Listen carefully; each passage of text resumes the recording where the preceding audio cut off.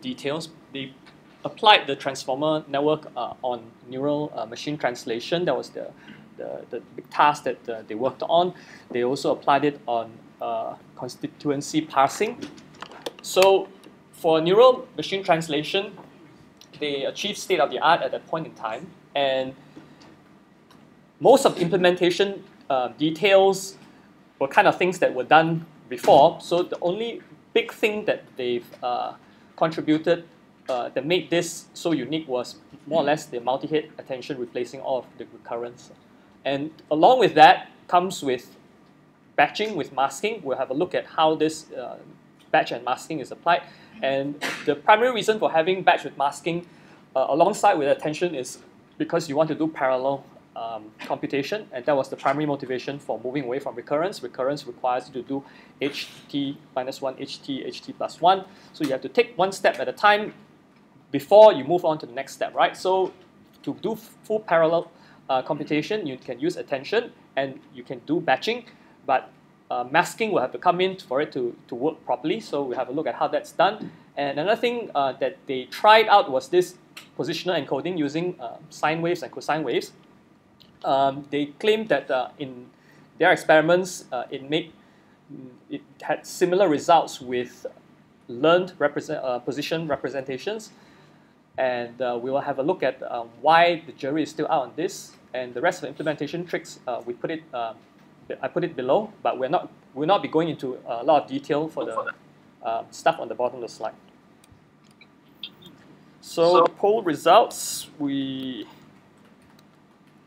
so we have around, majority of people still think recurrence is here to stay. So we'll have a look and see whether that's the case.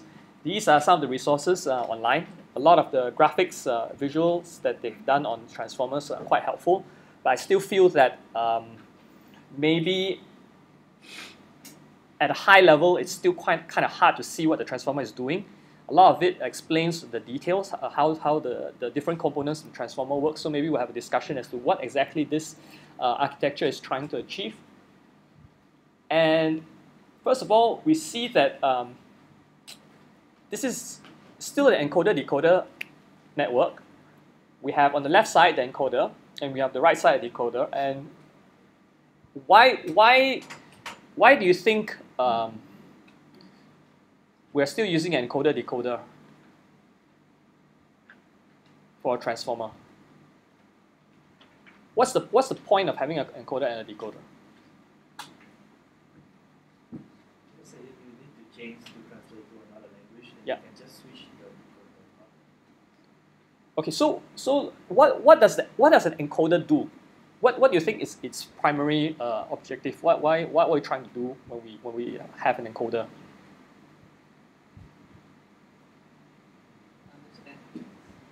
Understand? Sorry. NLU? Anything you were going to say?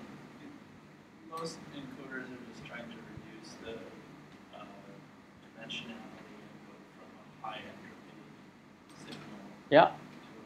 A low entropy signal to a high entropy signal. Okay, so lowering dimensionality, trying to capture more information in a shorter amount of shorter length representation. Let's say, for example. Essentially, go into latent space and measure the signal in space. Okay, so what do you think is a good representation or a good encoding for, let's say, sequence to sequence, let's say neural machine translation? What is a good encoding? What would be a good encoding in your view? Because we want to see whether or not an encoder from the recurrence model versus an encoder from the full attention model, I mean, how do they compare, right? So on let's say on your understanding of machine translation, your understanding of translation between languages, what would be a good encoding? So if you have let's say translation, you have a source sequence, right? Source sentence. What would be a good encoding?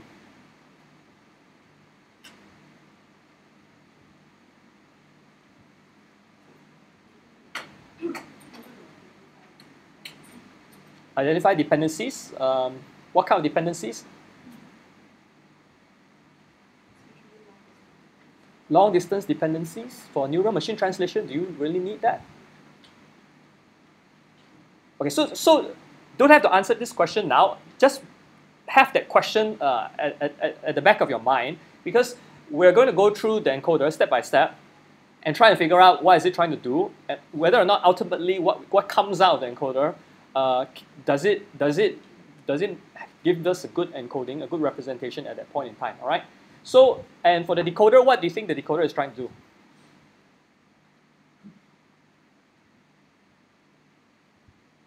What do you think the decoder is trying to do in your NMT? Yeah?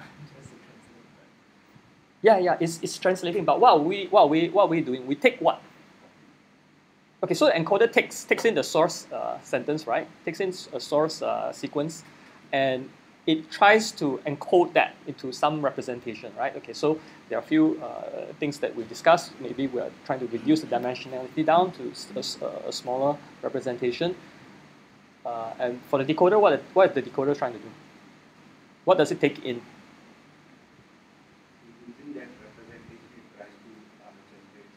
Okay.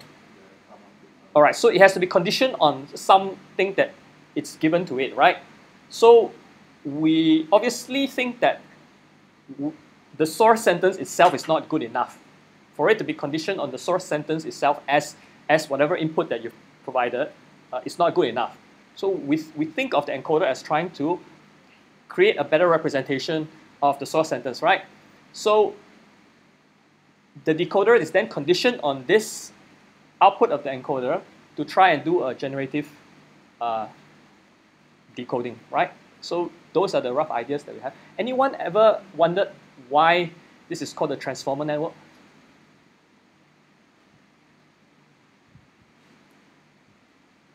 No, everyone ever wondered why? No, ever wondered why? Does anyone know why it's called a transformer network? You want to guess? Yeah. Because it takes one representation, press one to the intermediate one, and then gives it back to another one. Okay, so if we take that idea, right, that the transformer network is trying to take something that you provide as input and do transformations on it such that it becomes a useful encoding, right? And then we take that and we try and do similar like transformations on the encoder side to do the generative exercise. So, okay, so all these things just bear that in mind, and we'll go through step by step. So the first thing that we want to talk about is what is being fed into the transformer network, right? So at the very bottom, we see input embeddings. That's quite standard. Everyone understands why we need input embeddings, right? So we just have the embedding matrix. We just project all your input tokens into the embedding matrix, and we get your embeddings. So what is interesting here is that you see on the right, in the red box, we have positional encoding being added to your input embeddings. All right? And you see the graphic on the bottom low. So your embeddings, these are your individual word embeddings for each word in the input sequence. And the dimensionality of the word embeddings, what you do is you see that the positional encoding vectors themselves are being added to your word embedding directly. And the way you generate these positional encodings is you use a sine and a cosine function to generate the numbers or the values within the positional encoding vectors depending on the position in the sequence. So your POS, that's your position. Your position in the sequence, so if it's 1, 2, 3, 4, 5, 6, that will be your POS. And each positional encoder would have a different value for its dimensions depending on where it is in the position. Anyone wants to hazard a guess why this captures position? Or why is this a good idea? Oh, okay, so there's both, right? You see the top formula is sine, the second one is cosine. So what is done is the sine and cosine values are concatenated together. So this is the plot that you see on the top left. So on the left, there is half of it is on the green shaded side, right? That's the sine function. And on the right side, the one with yellow, that's your cosine function values. So the sine and cosine values are concatenated together for every single positional encoding vector. So their values would vary depending on their POS. Is this intuitive to any of you? All right, so the hypothesis was that if you use sine and cosine, then it should be able to extend to sequences longer than what you see in training. So your sequences that you put into your training would come from varying lengths. Let's say you have varying sentences in German or English, they have varying lengths, but there will be a max length of, let's say, 20, 30 words. So the idea is that if you want to have positional encodings, you can either do it via a fixed representation. That's the alternative, right? Fixed meaning that for position 1, I'm going to change the values by how much. Position 2, change the values by how much. Position 3, change the values by how much. So if I reach length 30, it won't do very well, I believe, for longer sequences, let's say during inference time. Right, so, but if you do a sine and cosine, then it's just repeating itself eventually, right? So you will be able to hopefully extrapolate from sequence length of 20 to 30 within your training to maybe slightly longer than that when you see it inference. That was the hypothesis at least. Yeah.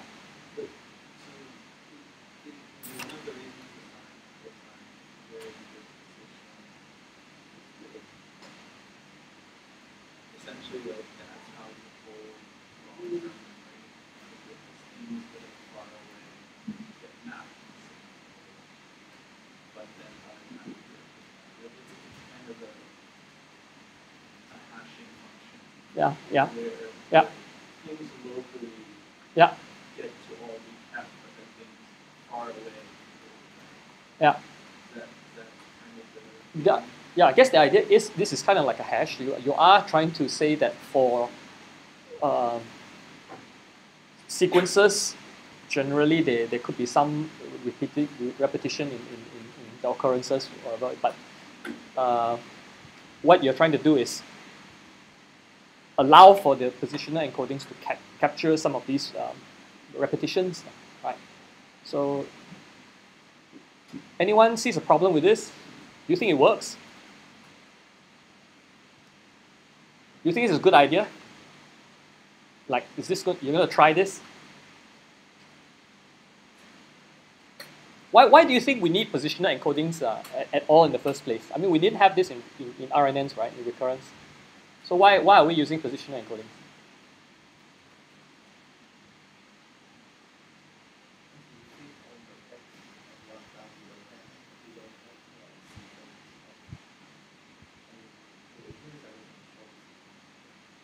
All right, so what we're saying is that because there's no more recurrence, we are not capturing sequence anymore. So we need some kind of positional encoding to capture that sequence.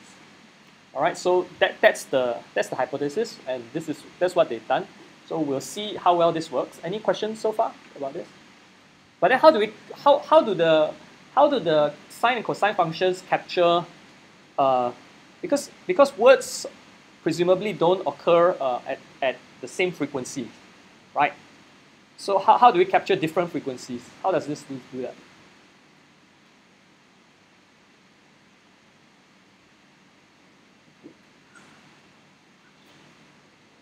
Anyone read the paper already? All right, so the idea is that if you look at the colorful plot with the sine waves, each wave is of a different range, right? Because what we have is we want to see whether we can capture different frequencies.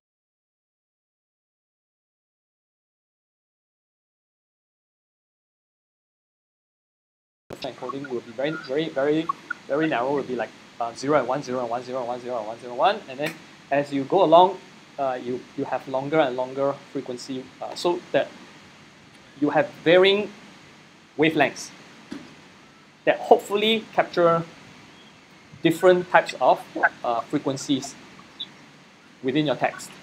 So that was the idea. I do have one question that I don't have the answer for, though, which is that these sine and cosine functions are actually within the positional encoding vector itself. So if you see on the top left, right, this plot, right, the x-axis is actually your dimension of your positional encoding, your positional vector, the x-axis, right? And the y-axis is your position. So you see that your positional encoding actually captures all the different sine waves and cosine waves at different points, right? So I haven't really figured out how does this actually help you to extend to longer sequences. And some papers that later did constituency passing, for example, they found that actually this didn't help. They got worse results using the sinusoidal positional encodings. So if you're going to experiment with this, let us know whether this is something that actually helps your network.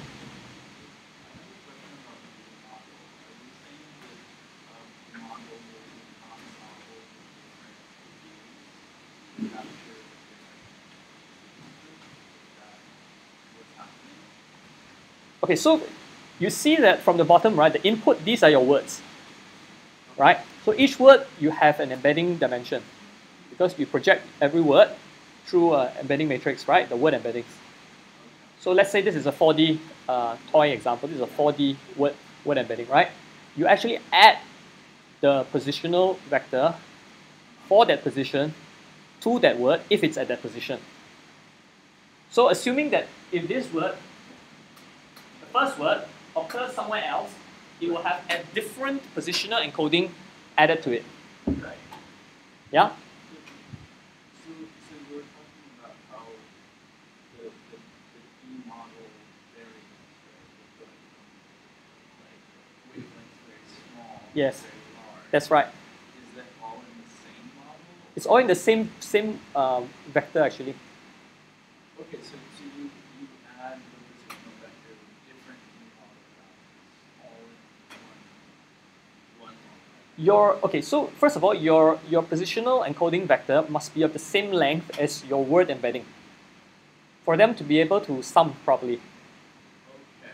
Right? They must be of the same dimensionality. This is quite a bit of area math that they're trying to do. Yeah. So I mean, it's not very obvious how this is actually supposed to like. You might have to do with like caging these things into a passport event. Right? Like a passport event is basically operation and like I've seen where Yeah. Yeah.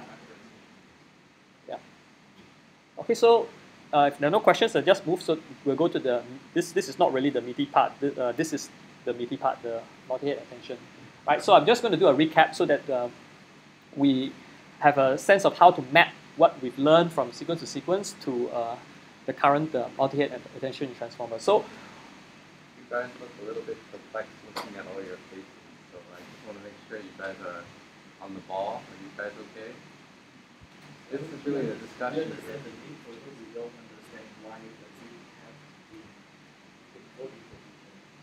Okay, so there's a question from, I think, Lewis, right? It says it's not clear whether it's encoding the position. Are you guys clear about why the functions, the trigonometric functions are helping to encode position?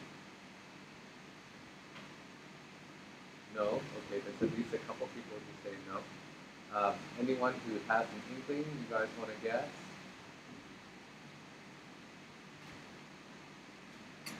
No?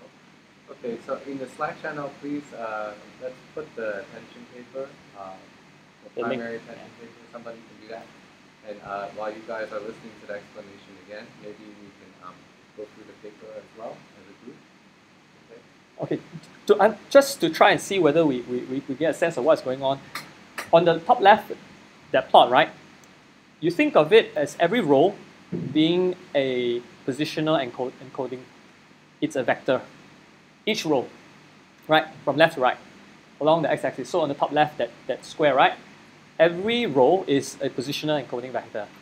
So on the y-axis, these are the different positions. So at position 0, you see right at the top, it is just ones and zeros.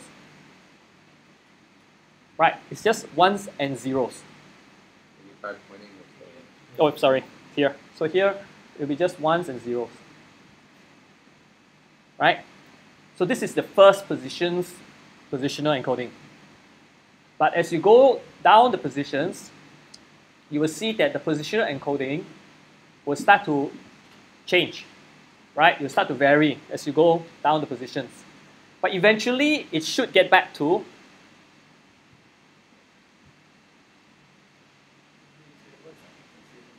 okay, this is the dimensionality of a positional encoding, which is this. So this one, you see, this 0011, right? This is actually position 1. The top position, zeros all the way and then ones. But of course, this is just a 4D dimension, right? Whereas this is a full D model 512 dimension vector, right? Because that's what they use, the dimensionality that they use in their model. So this is one positional encoding. So if the first word appears in your sequence, it has an embedding values of the D dimension.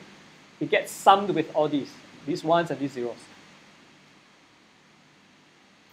Then your second word gets summed with the second positional vector.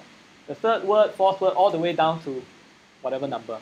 And the idea is that because these are sine cosine waves, they repeat after a certain number of positions, right?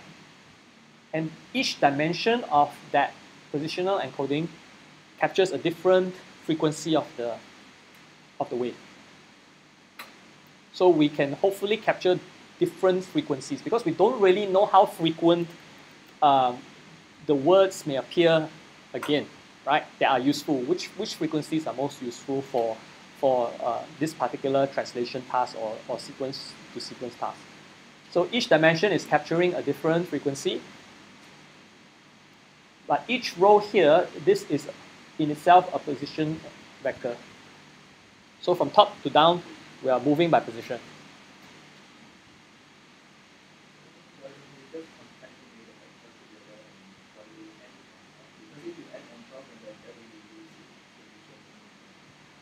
Yeah, you're right. But I guess concatenating brings its own problems as well because this is a multi-layer network. So you'll also see later eventually that when we go down the layers, we have problems with the increasing dimensionality if we concatenate too much. Yeah. But the adding part is also something that you need to bear in mind as to what are we trying to do with the encoder at the end. So this was the earlier question that I asked. So what kind of encoding comes out at the top? Yeah, but I think I really need to move on to the important stuff. Otherwise, I don't think we'll be able to finish. And then we have another CNN thing coming on. So have a great discussion later on. And I'll be part of it. Yeah. So the sequence to sequence with attention. What we did in the sequence to sequence in the recurrence model was that you have your hidden states from the encoder. Okay. So this is just a recap. Hidden states from the encoder. These are your red encodings, the vectors, right? So these are your hidden state vectors. So if these are your hidden state vectors, what is this? This green one.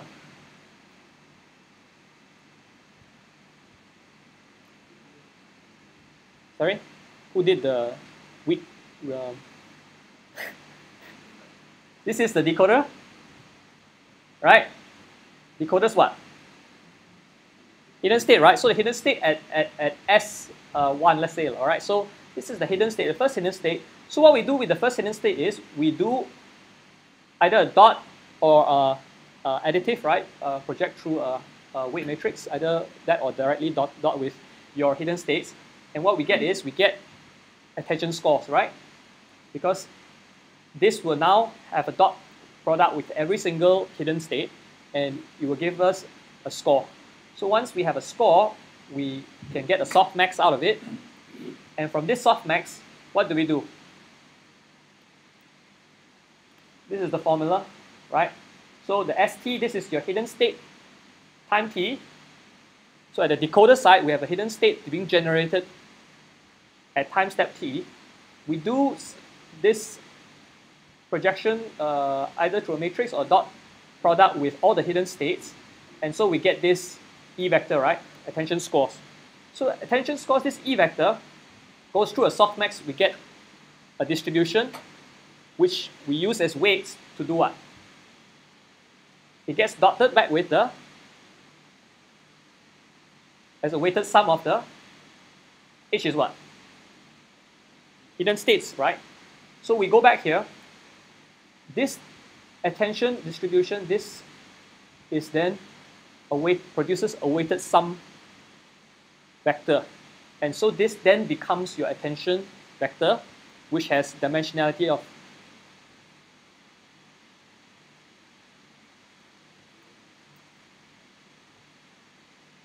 H, your hidden states, right?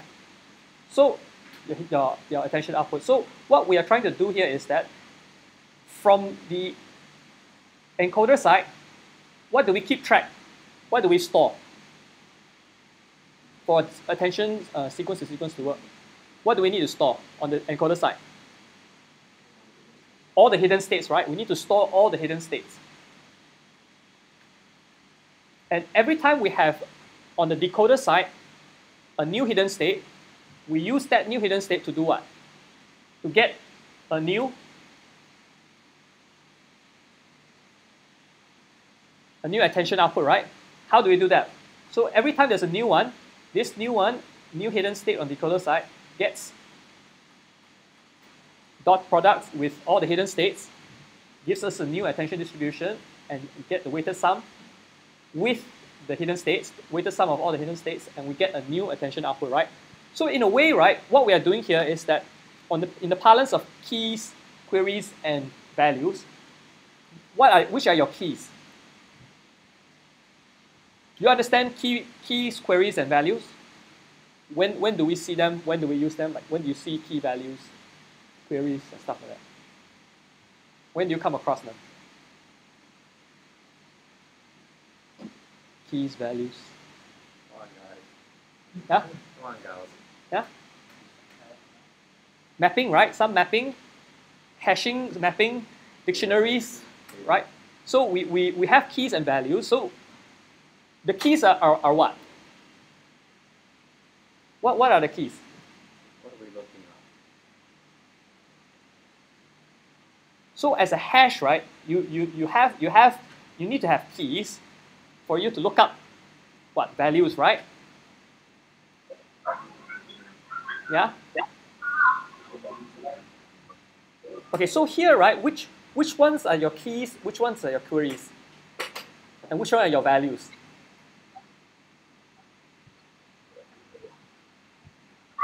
So there's three colors here, right? Yeah. There's a red, there's a green, and a blue. So do a mapping. Which is which? Because we need to be clear about this before we go to transformer. Once we go to transformer, right, it's going to be very confusing if you don't think clearly in terms of what the keys, queries, and values are trying to do. Right, so your keys are, which one? These hidden states? Or these hidden states? Decoder or encoder hidden states? Decoder hidden states, these are keys. So which are your queries? Attention scores. So your keys and your queries give you the values. Close but not quite. Okay, think of it, let's say in the Python dictionary, right? So if you code in Python, you use a dictionary. Your dictionary will have keys, and each key will have a value, right? So the keys and the values, they're stored there, right? They're stored like a database. So they're always there. right? The keys at least are always there, but they have a corresponding value, but keys are always there. You don't come up with a new key at every time. That's your database. Your dictionary is your database. So your keys must be existing, right? So your keys are existing. So these hidden states on your encoder side, they are your keys. So which one is your query now? Yes, the green one. This is your query. Because at every single time you come up with a new hidden state on the decoder side, you have a new query. And from this query, to get the right key, I'm actually doing a dot product with the keys. And these will give me some distribution for me to then get my value. But how do I get my value? It's the weighted sum of what? Weighted sum of what? Yes, encoded hidden states. Right, so your encoded hidden states, right, are your values in this case as well. Because what you're doing is you have keys, you have a new query at each time, and what happens is your query picks out this distribution, which then is used to generate your value, which is this. But how is it generated? It's generated back with your encoded hidden states. This is just here, right? You use the dot product back with your encoded hidden states.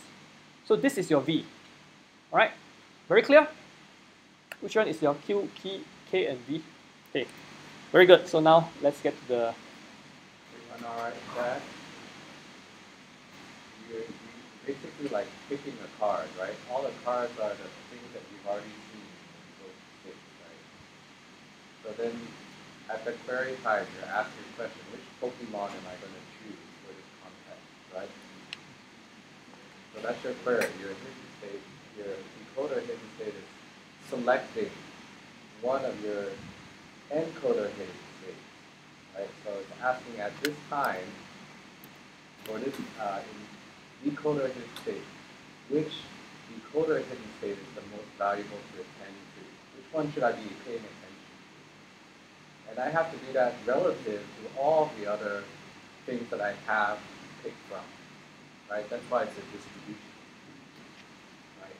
So that's why Hao Kang says, the hidden states in the encoder are both your keys and your values, right? Because the query is selecting one of those encoder states to select, right? Or multiple of them because it's softmax, right? You could take more than one to distribution. Okay. All right. So multi-head attention. Let's see. Values is the original value of the PDF or some like in this article. So this is like selecting few of the PDFs, Yes. values are examining those or Yes. weighted sums of Yes, that's right. It's weighted sums of these. So these are also your values in this case. All right. These are also your values. It's just that you can have different values, for example. So then the transformer, they actually have different values. So you have keys, queries, and values being different things, right? So then you still have the same thing, which is your query will dot your keys, but then rather than weighted sum of your memory, so-called, instead of doing that, we project it with a new set of weights. So those values are different in that case. But I'm just drawing this parallel so that you can see how that is different later on. Yeah. Okay, so let's focus here on this part, right? So what we've done so far is just really the first step. We get the word embeddings, we add the positional encodings, and we see this split into three, right? So in your transformer architecture diagram, you see you have your split into three.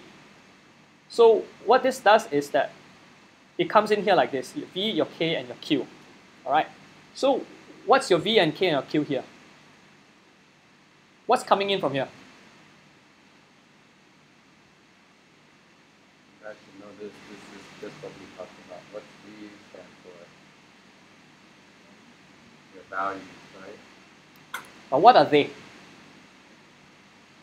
So, because when we look at the sequence to sequence, right, your keys is decoder side.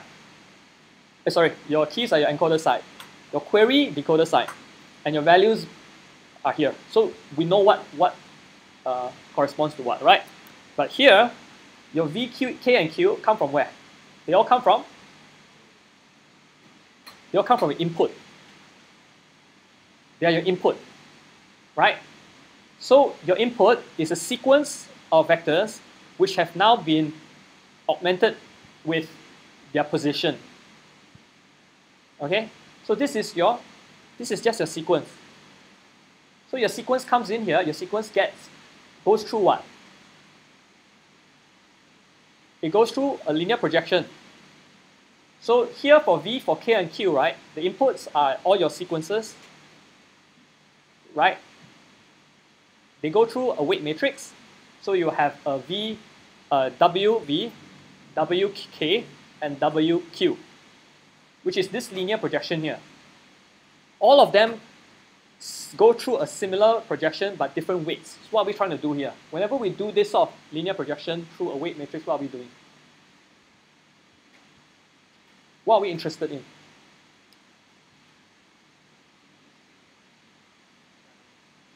Oh yes, it can change the dimension depending on the size of your matrix, but what are we trying to do whenever we do a linear projection? In the deep learning realm of things, what's our goal?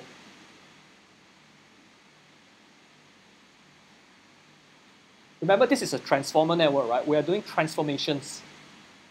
So, right, so we're taking inputs, we are doing transformations on these inputs. So what kind of transformation is this when we do a linear projection? Just a dot, yeah?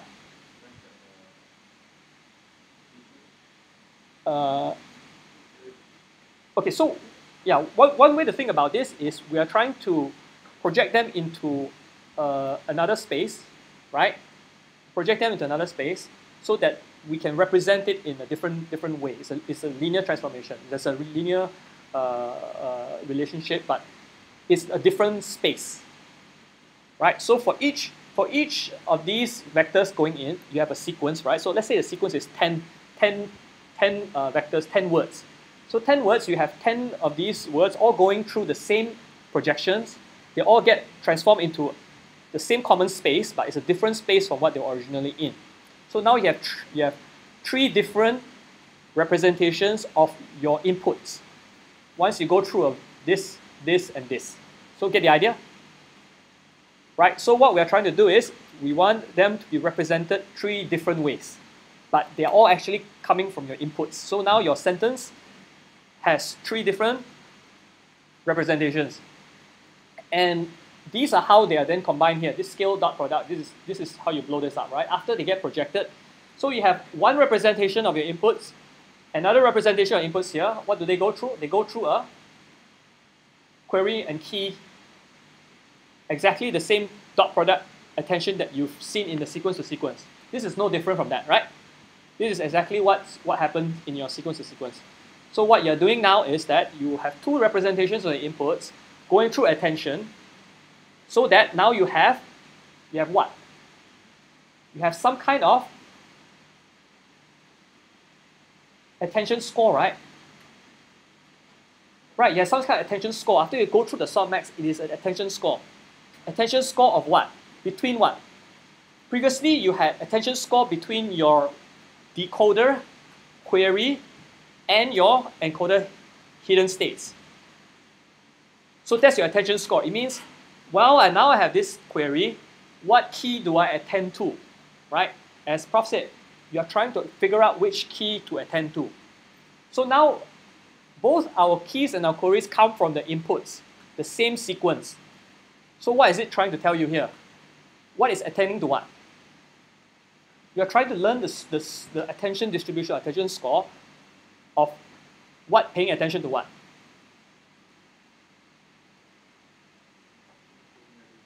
Yes, Q and K, but what is Q and what is K? Where do they come from?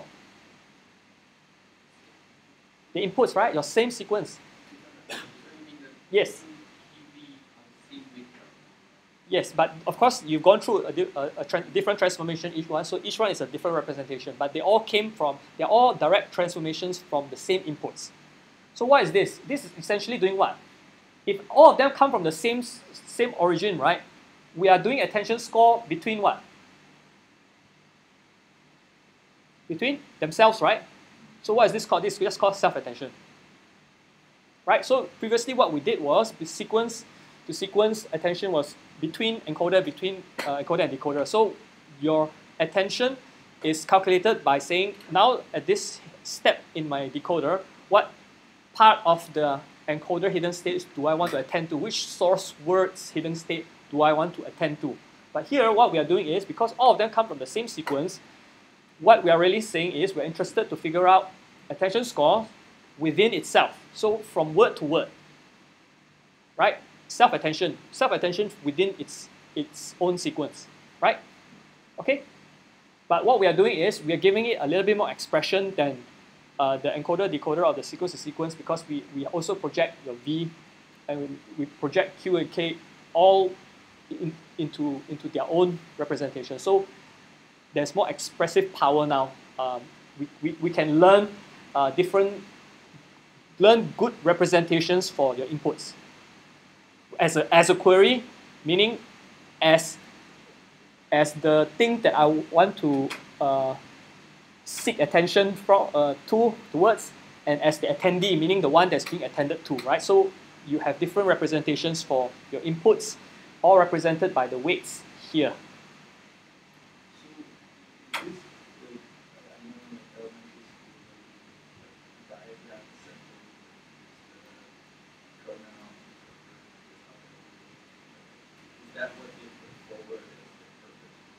Okay, we don't dictate what sort of attention it's meant to learn.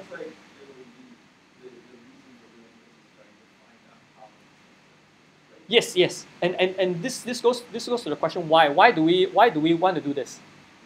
Why is self-attention necessary at all? We didn't have this in your sequence to sequence, right? So what is this trying to achieve? Self-attention.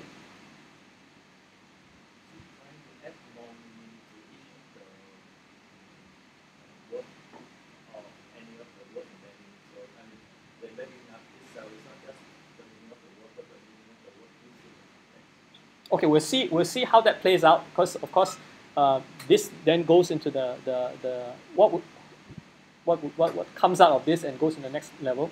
So what we do here is just be clear. All from the same inputs, you get attention score to calculate self-attention, and then you do a you get a value, calculated value vector or attention output vector, like your sequence to sequence one here, except that there's a difference now in that here, what's the dimensionality of this? This is obviously not I mean, this is a fixed length vector, right? This is a fixed length vector, depending on the dimensionality of this is H, the hidden state, yeah, correct. The dimensionality of the hidden state. But here, right, this also determines what is the dimensionality of your vector coming out here, right? So what the transformer network, the authors of that paper have done is that they've ensured that all these dimensions are the same. And the reason for that is, once you come up here, right, you see this add and norm square here is being summed again. So there's this residual connection coming up here again. So at each sublayer, right, there is a connection that takes your input and sums it with the output of every sublayer. So for that summing to work, you need to make sure that your dimensions are always equal going in and out, right? So this weight matrix will have to be of the dimension where ultimately when I do this V with this attention score, when we do the matrix multiplication, this must give me the same dimensionality as what went in here, because this gets added here. Okay, so that's just one of the implementation things that you need to bear in mind. Dimensionality is the same. Okay, so now we come to the interesting part. I mean, that is just attention. It's nothing very interesting about that. But what we have here is we have the multi-head attention, right? So the multi-head attention means that what? Rather than just having one projection and one attention score and then one value calculation and one attention vector coming out, we have what? We calculate how many H number of attentions. So this is where your multi-head attention comes in, right? We actually have multiple heads. So for every head, it does the same thing. So it's just repeated. Yeah? A head is just another attention. So instead of calculating just one attention, you calculate many attentions. That's all. It's just multiples.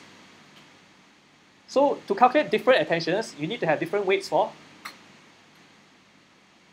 these as well, right? You need to have different weights so that they can then learn their own representations of what that attention head should be paying attention to.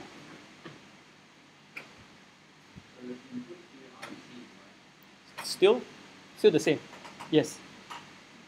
But they all have different weights for the different heads. They have to be, because then you will be learning new attention representations, right? But they're all still self-attention.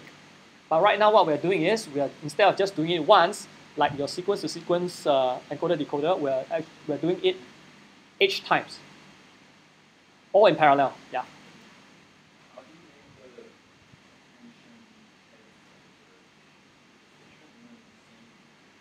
I guess initialization weights.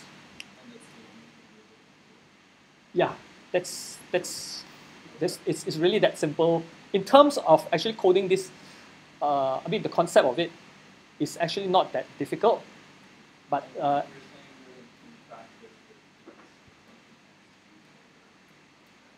based on the paper, yes, we'll show you some results.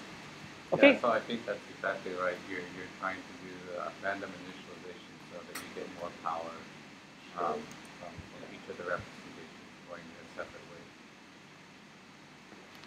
Right. So everyone so far okay with this? Because this is actually the most challenging part. Okay. Why do we do self-attention? Yes. I mean, we didn't really answer that. Yeah. But why? We didn't do this for recurrent neural networks. So what makes this necessary now?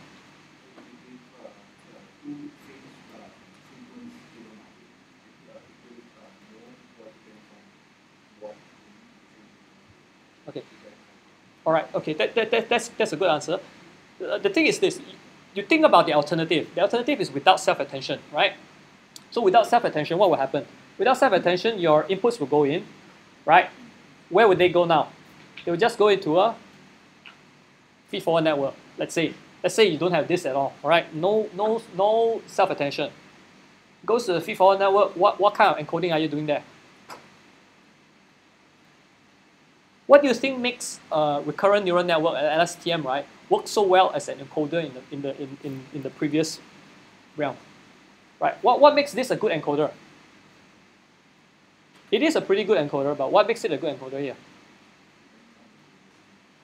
So every time, right, there is some hidden state representation that is being calculated based on past t steps, right? So because of that, we are encoding some form of order, some form of sequence, and we are also encoding the history of this sequence, right, up to that point. But if you don't have recurrence, what kind of encoding will come out from here without this? You just go to the feed-forward network. I mean, what are your options? I mean, obviously, you need to come up with some other form of architecture to say you're encoding something properly, right? And if this is a sequence, what other form? I mean, you can come up with other ideas, but what else do you have?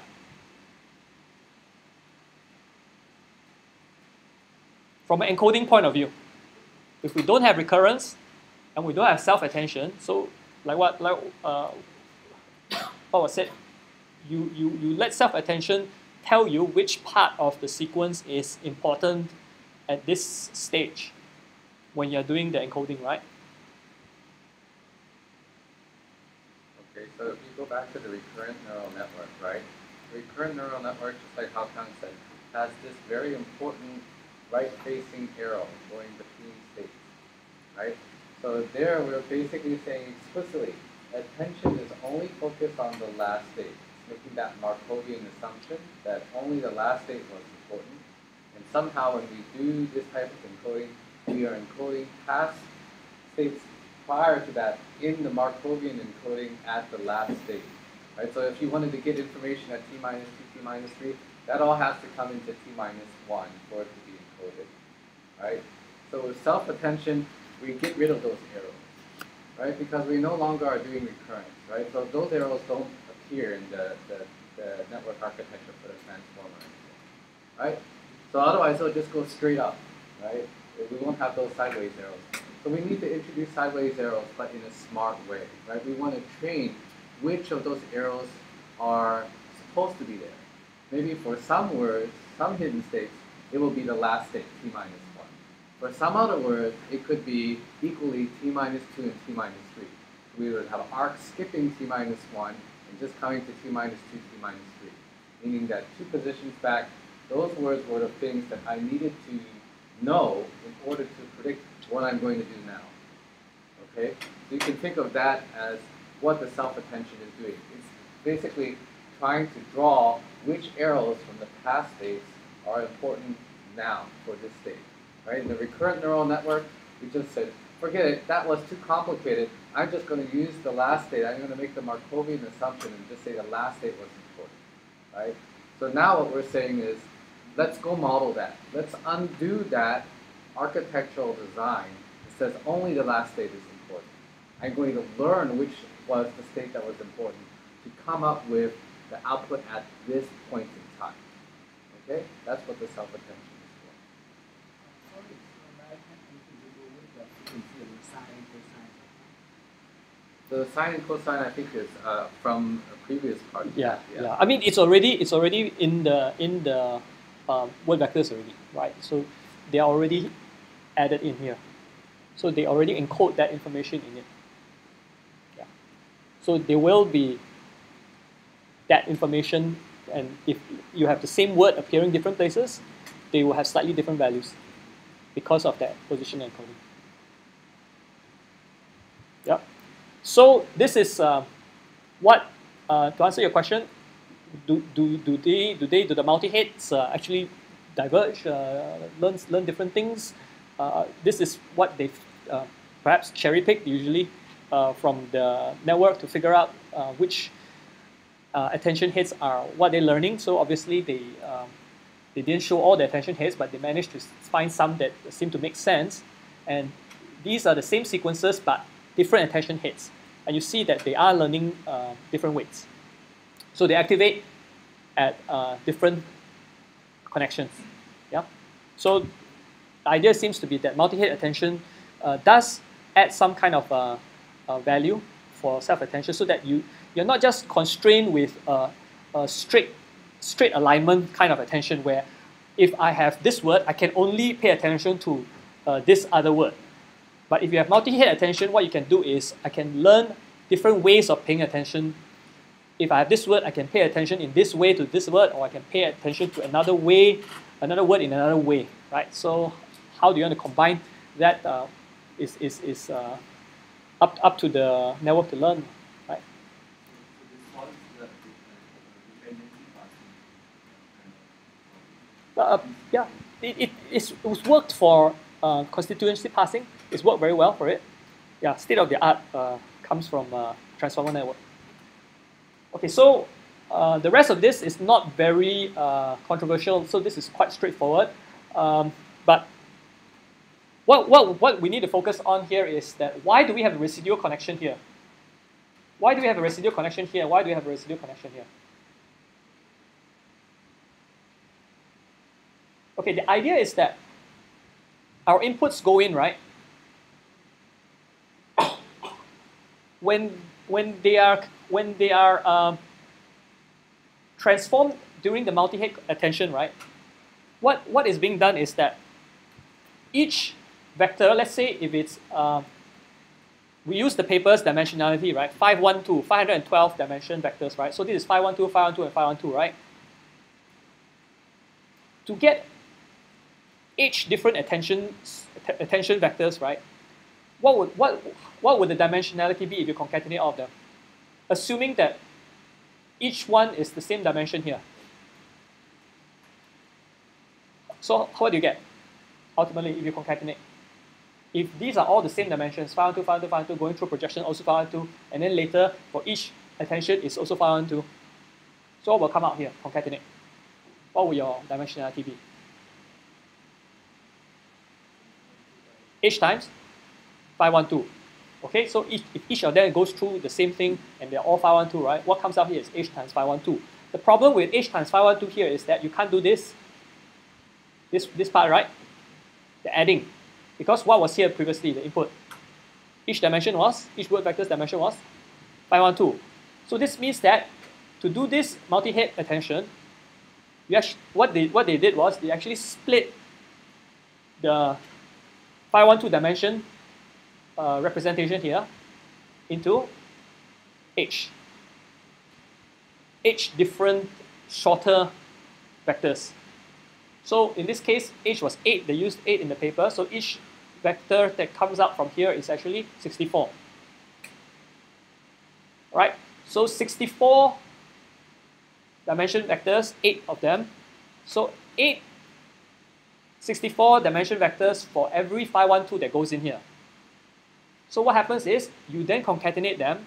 So this kind of like splits them up into 8. And then once you get the attention done, so you have 8 multi-head attentions. Once you get all the attention outputs, you then concatenate them back, it becomes 512 again. So in a way, you can think of the input being split up, goes through self-attention in a smaller subspace, but then concatenate back to reform your original representation of the inputs. So if you think of it this way, right, this is kind of like maybe why they call it a transform, because whatever comes in here,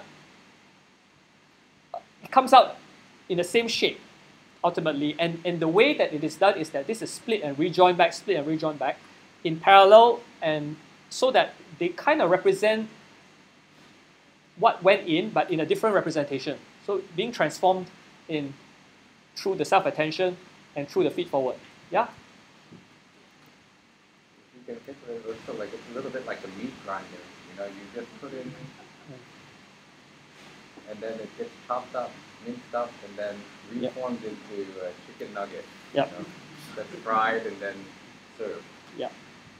That's a good way of saying. Yeah, I think that's how you can see it, because then this is why your residual connection is important, because what it's doing is this adding, right, comes from the beginning, the input. So in a way, what you're doing here is really just adding back to your original inputs, right?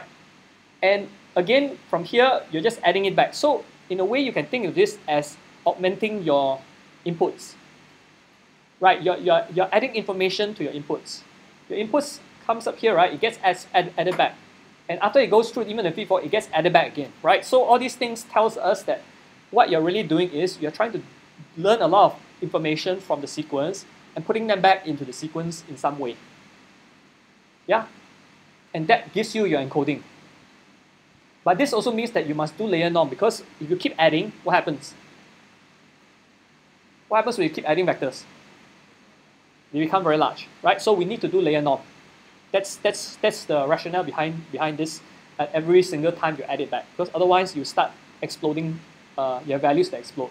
Plus your dot product as well, which is why you have a scale value here. Otherwise, when you do direct vector to vector dot products, eventually, and with so many hits, eventually you get very large values as well. Okay, so that's the reason for this. This one position-wise feed-forward network. So you then go through a feed-forward network.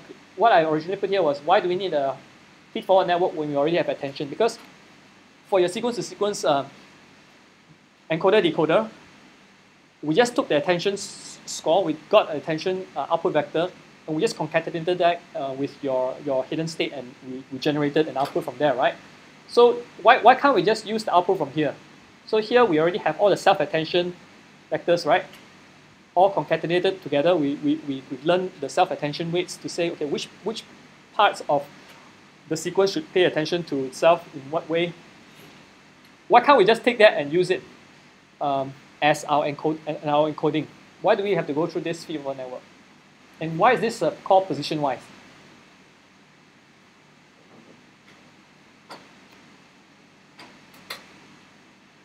In the interest of time, I'll just try and answer the first one. The rest of it, I'll leave it for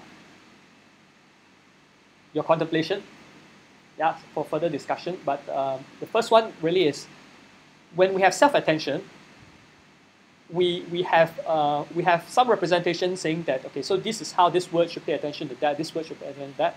But how do we combine all of that?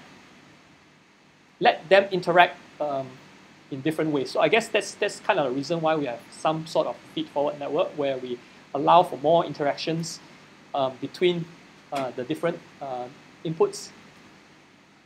Yeah. So if we have attention that's between this and that, but we want to allow for more complex interactions between them, then we have another few layers that allows us to do some nonlinear transformation between these attention vectors. Yeah. So how is this position-wise? And this is very interesting. Why is the feed-forward network 2-layer with one value between the same as 2 convolutions with one kernel size 1? So I'll leave that for your thoughts. We can post it on Slack later as well. But okay, so now we go to the decoder very quickly because I think I'm running out of time. On the decoder side, what makes this different from the encoder side is just the masking. Otherwise, it is actually the same. This is also self-attention. So self-attention similar to the encoder side, but with masking. And the reason why we are masking is because of what? Because here, right, if you have inputs coming in, right, V, K, and Q, all coming in together, this is what? This is the entire what? V is the entire what? It's the entire sequence, right? K is also the entire sequence. Q is also the entire sequence. So when we generate this attention for the entire sequence, you have this sort of thing, right? It's the entire sequence. You calculate attention scores, attention weights for the entire sequence, all the words. So if there are like n words, it will be n squared connections, right? But why is this a problem when we do the decoding?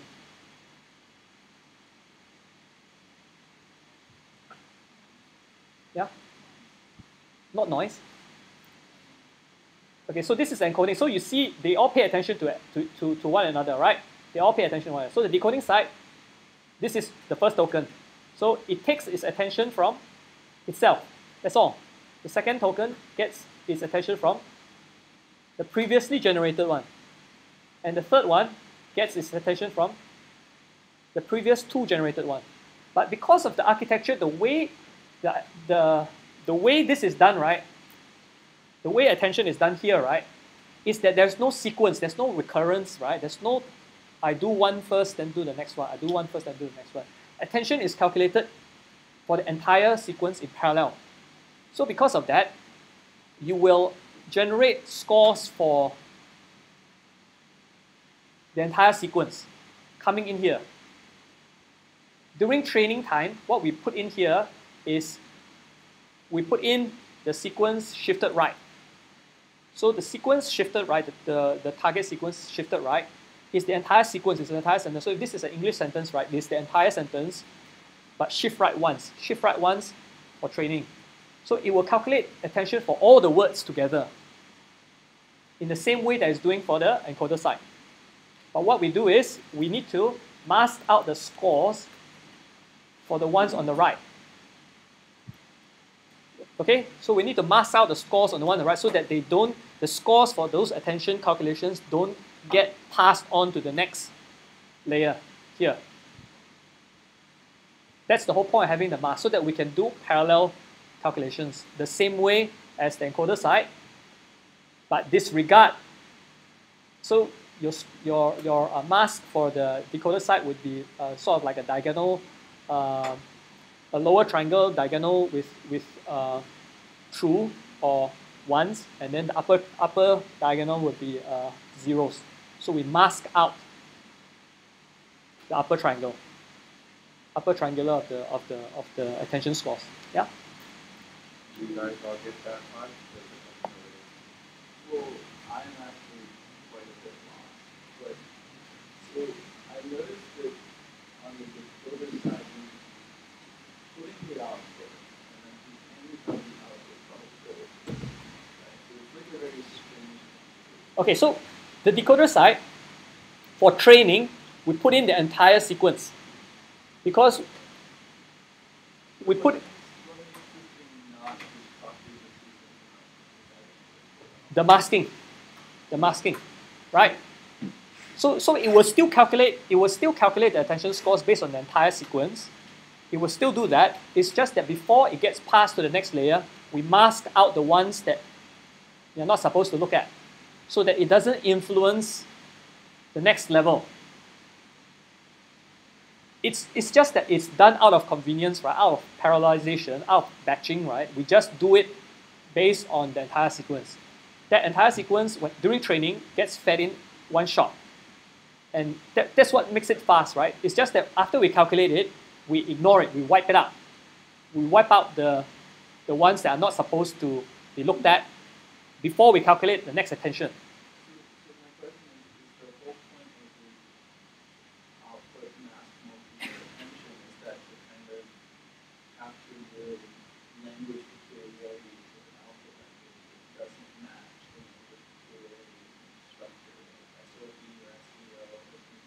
Is that kind of the... Yeah, I mean, that's the whole point of having a separate decoder. A separate decoder is supposed to learn. Okay, Yeah. so it's essentially like looking at the prior of the output language. Yes, that's right. Not the prior of the... Yes, that's right. So this is the self-attention part, ignoring anything that is the future, but taking into account being conditioned on the prior of the decoder, the output sequence. It is only when we come to the next layer where this then looks at the entire part of the encoded sequence. So this is where your attention from the encoder side comes in now, and there's no masking here because it has access to the entire encoder attention. It has access to everything here. But it is only when it's self-attention that you only look at the priors of the output sequence. And this is for training. For inference, there's no batching in this way. For inference, you have to do the decoder one by one, token by token, because it has to be conditioned on the previous generated token. So it loses the ability to be parallel at the generation phase when it's inference. But for training, you can do it by batch. Just make sure that you mask out the future parts of the sentence so that it doesn't affect the attention scores coming out.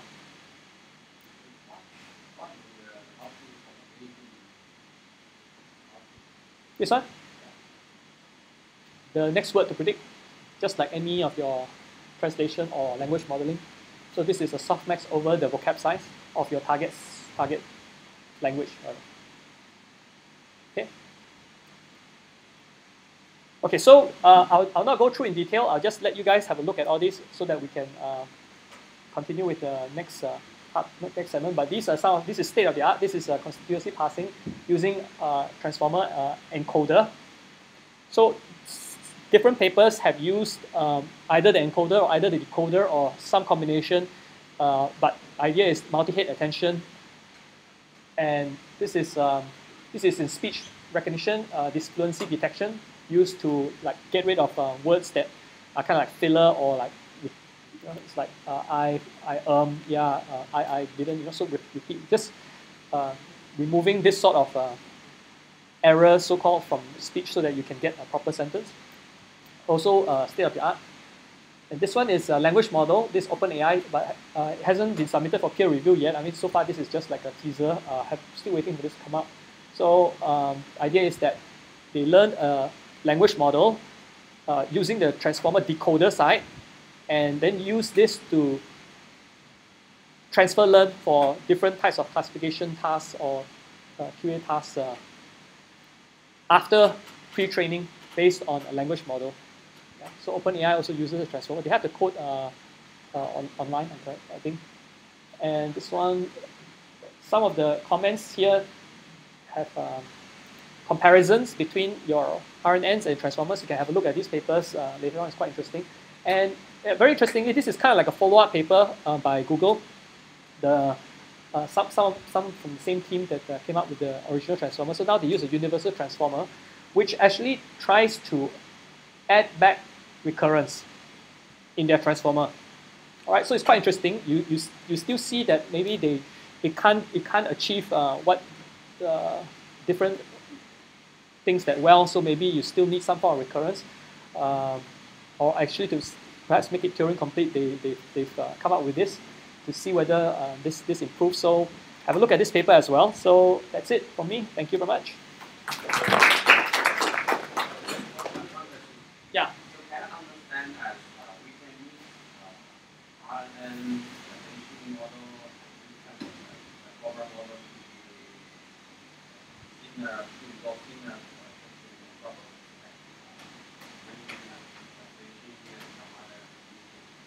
only difference is the performance even.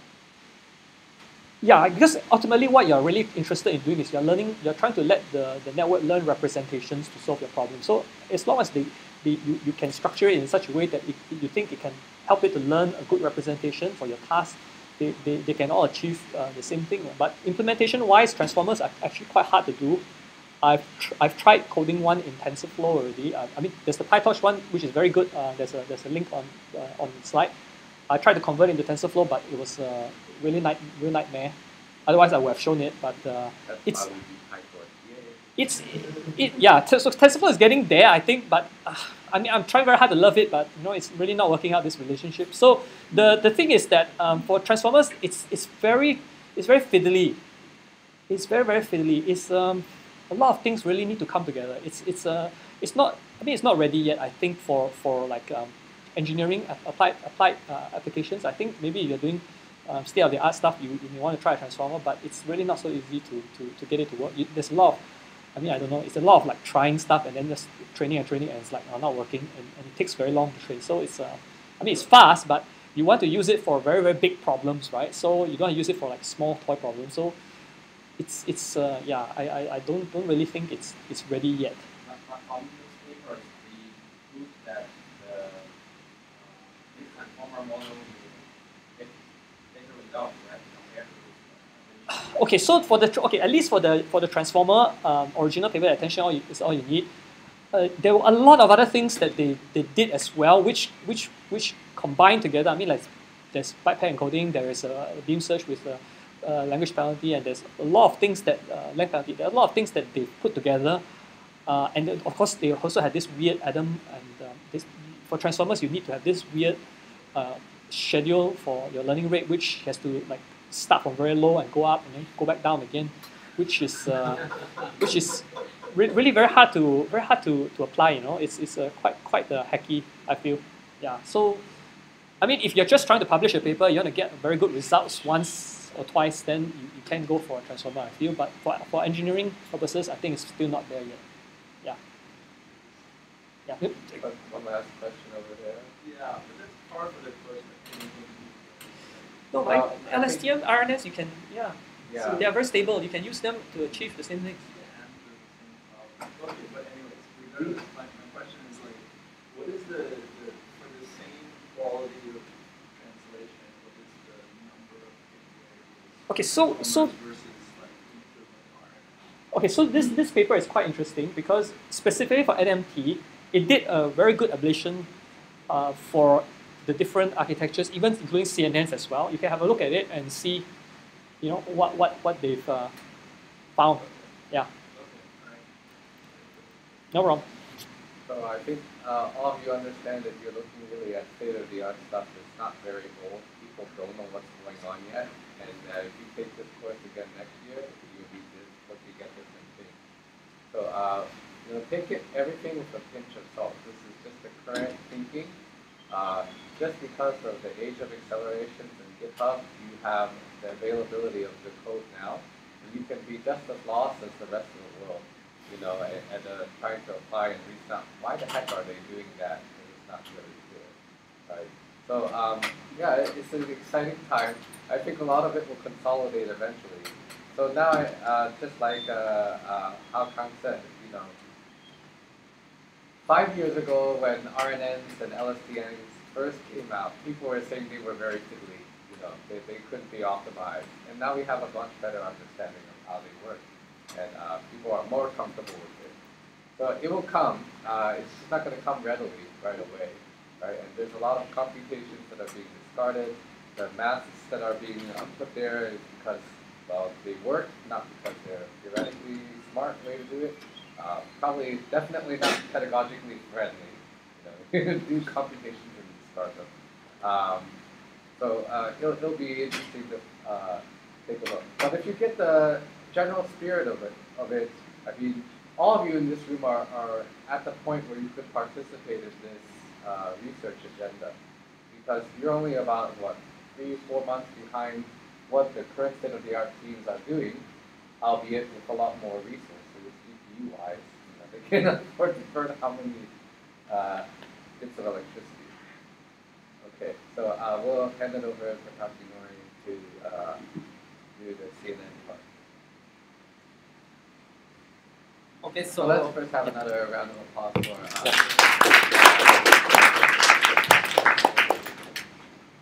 Okay, from now, I'm going to explain about convolutional neural network for NLP. Yep. So why CNN for NLP? So does anyone anyone familiar with CNN? Okay, great.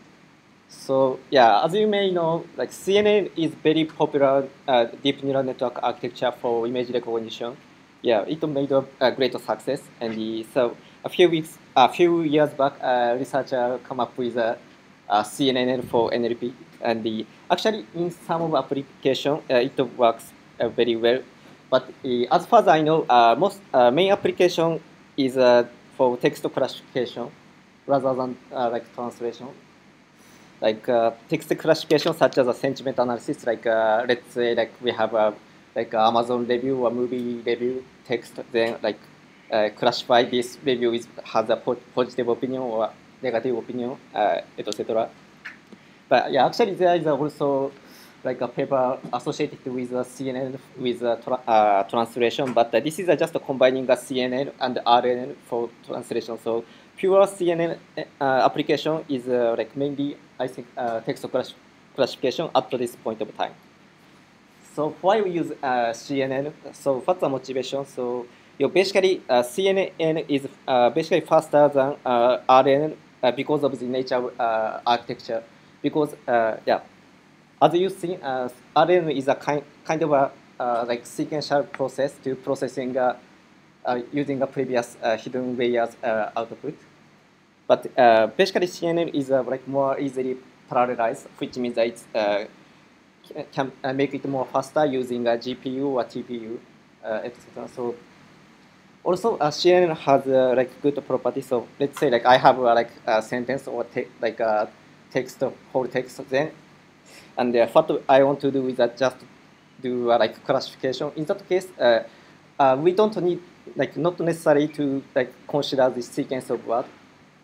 Yeah, we just want to know this text is has a positive opinion or negative opinion. In that case, we don't need to do a sequential processing, and somewhat CNN is good at capturing kind of a indicator from the whole text because compared to RNN.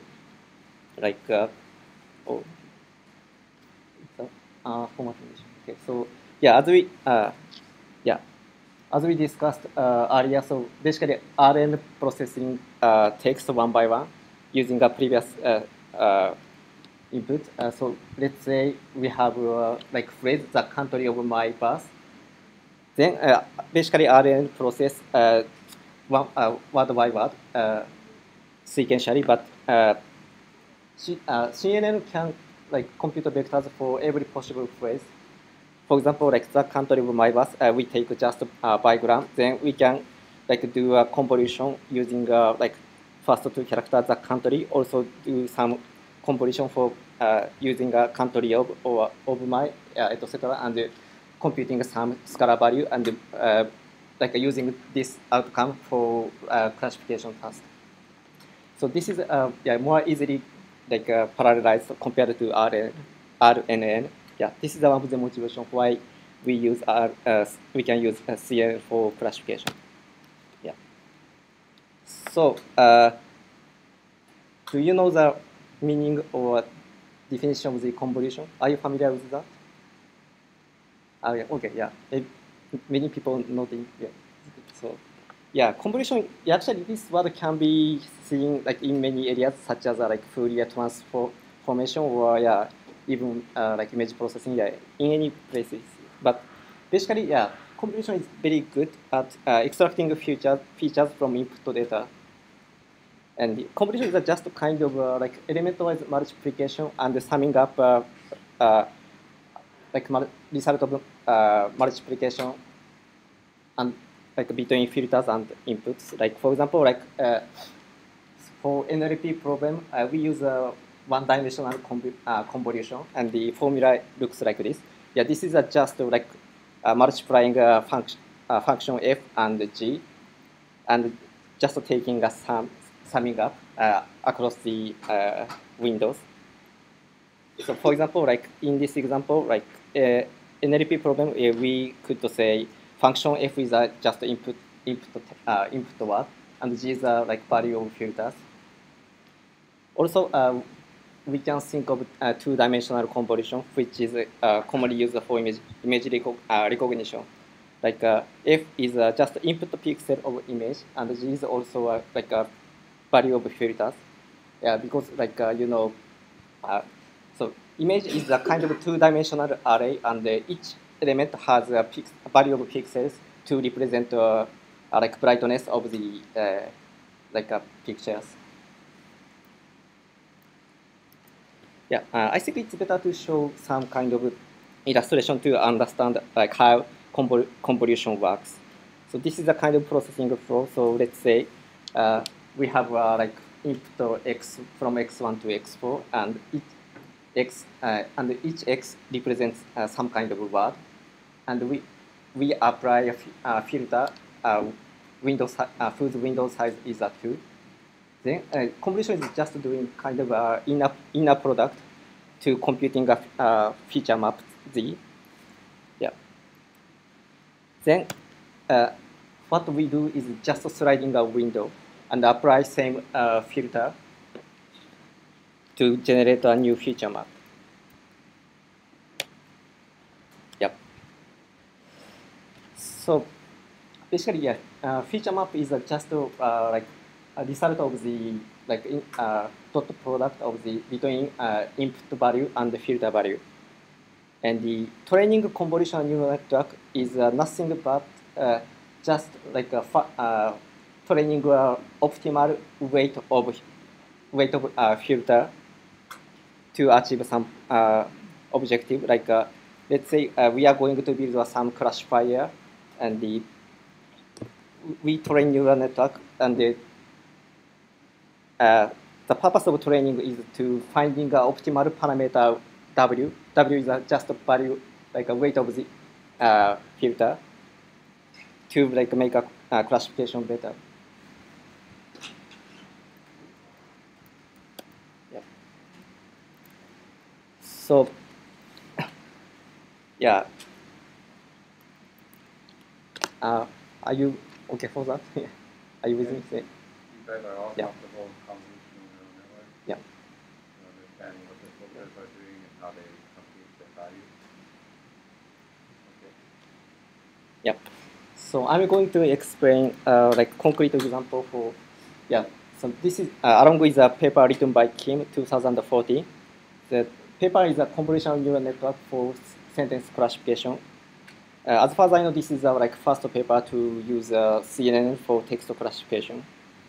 And in this paper, basically, Kim tried to like classify like 7 types of text, text sentences, like movie reviews, and the classification is that basically this is a kind of sentiment analysis, like binary classification if this review is a positive opinion or a negative opinion. Yeah. We also have a different type of sentiment analysis data, SSD1, which has like 5 levels, like very positive or positive, neutral, negative, or very negative. Also has like a different type of classification problem, like this sentence is a subjective or objective, and so on. Yeah, so in this paper, like there are like 5, roughly speaking, there are 5 like technical highlights, like convolutional layer to extract a feature from the sentence. Also, like mention about the max over time pooling layer and the multi-channel architecture and the fully connected layer with softmax. Also, Kim applied a regularization technique for building a robust model. Okay, I can explain one by one. So yeah, this is the like whole architecture of the CNN tested by Kim. So for example, like we have a like sentence input, like wait for the video and do not rent it. So basically, so input can be encoded as by the word to vector, and we got like word embedding expression, and each word has like k dimension. I remember like k was like 300 dimension. Yeah, as far as I remember. So we input like embedded word vector to CNN and apply the convolutional layer and the pass through the max pooling layer. After that, make a classification using a softmax. Yeah. So firstly, I'm excited about convolutional layer. The purpose of convolutional layer is just extract a feature, which means like generating a feature map from a given sentence. Yeah. Okay, so this is a chart to explain how convolutional layer works. So basically, we can express word vector as like this way, like xi represents each word vector which has k dimension.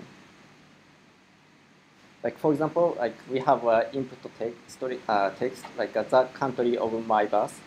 Then we can represent each word one by one, like the equal x1 and the country equal x2 and so on. And each word has like is represented as like word embed with a word embedding. Yeah. So what convolutional layer is doing is that yeah, just apply filter in the certain certain windows. Like for example, like in this example, we set window size equals 3, which means we are like doing convolution operation across the like sequent 3 words. Like we apply filter the first 3 words, the country of. Then after that, we got some like scalar value.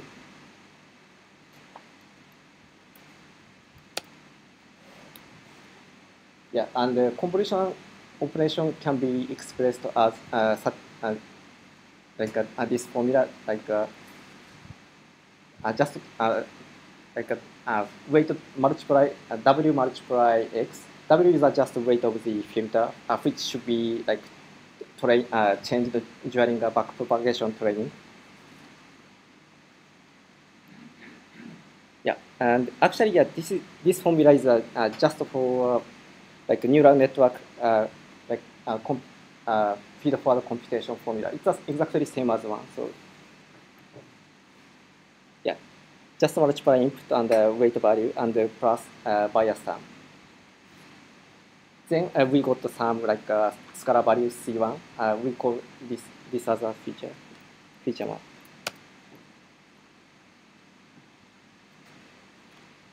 So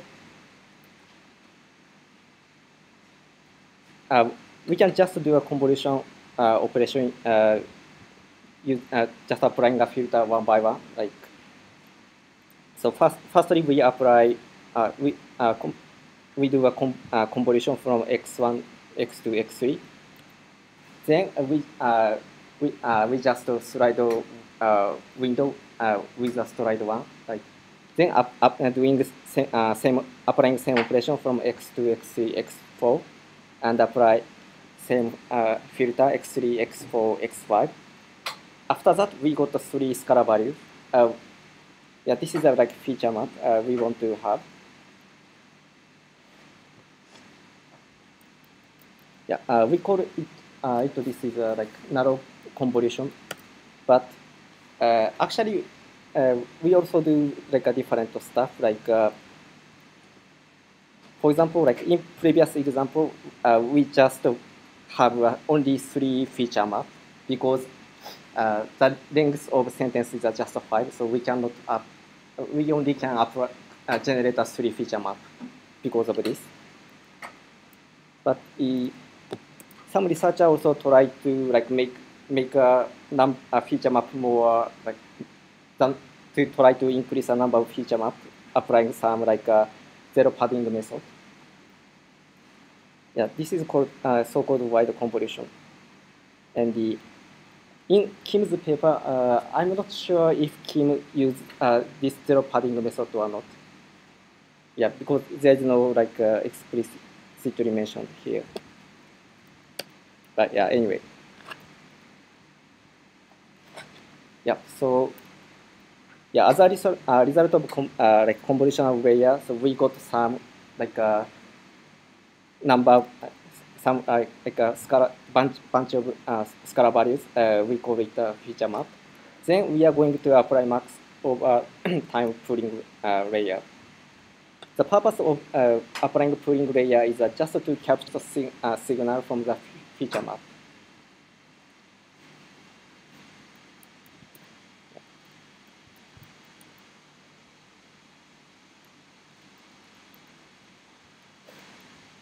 Okay, so in this paper, like he applied max pooling layer to capture the important signal. Like this is a very simple operation, just taking a maximum value given the like 3 scalar value in this example.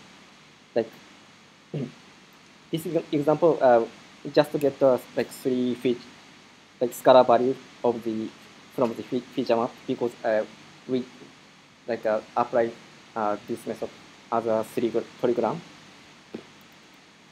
Then we got the 3 scalar value, and okay, C2 has a value 3.5. Okay, this is a maximum. Then let's just take it and just leave it C1 and C3.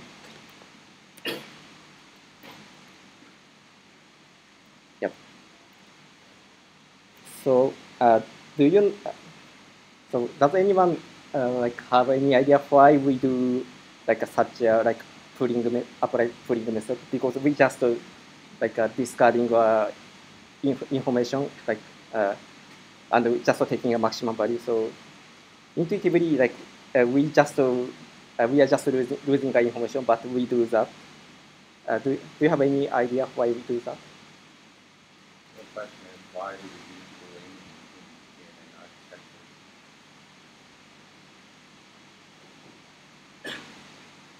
You guys know?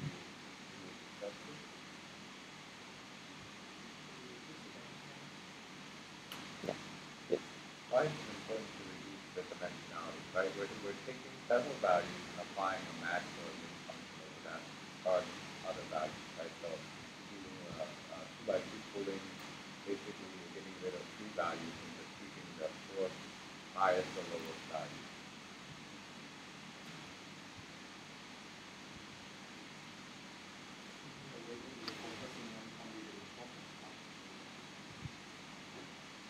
Right. So you can think of it in the image sense, right?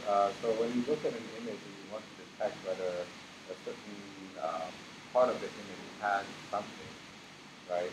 You run your image detector over all parts of the image, right? And if there's a certain item in that image, you want it to fire yes, right? So I could take a picture here and say there is a clock in this image because there's one on the back wall, right?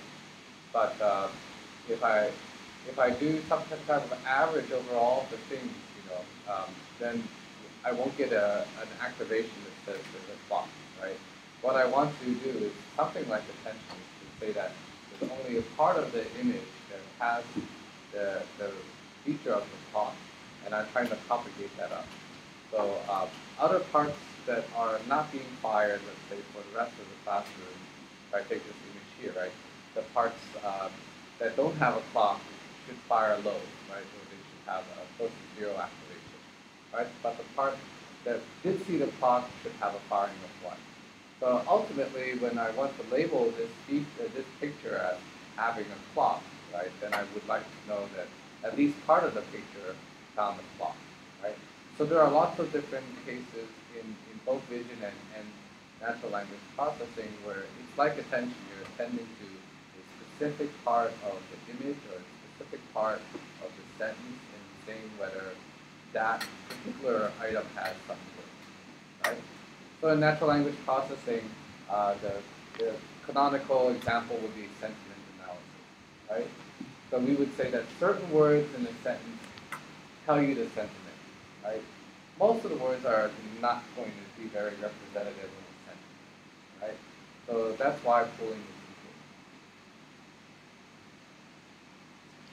Yep.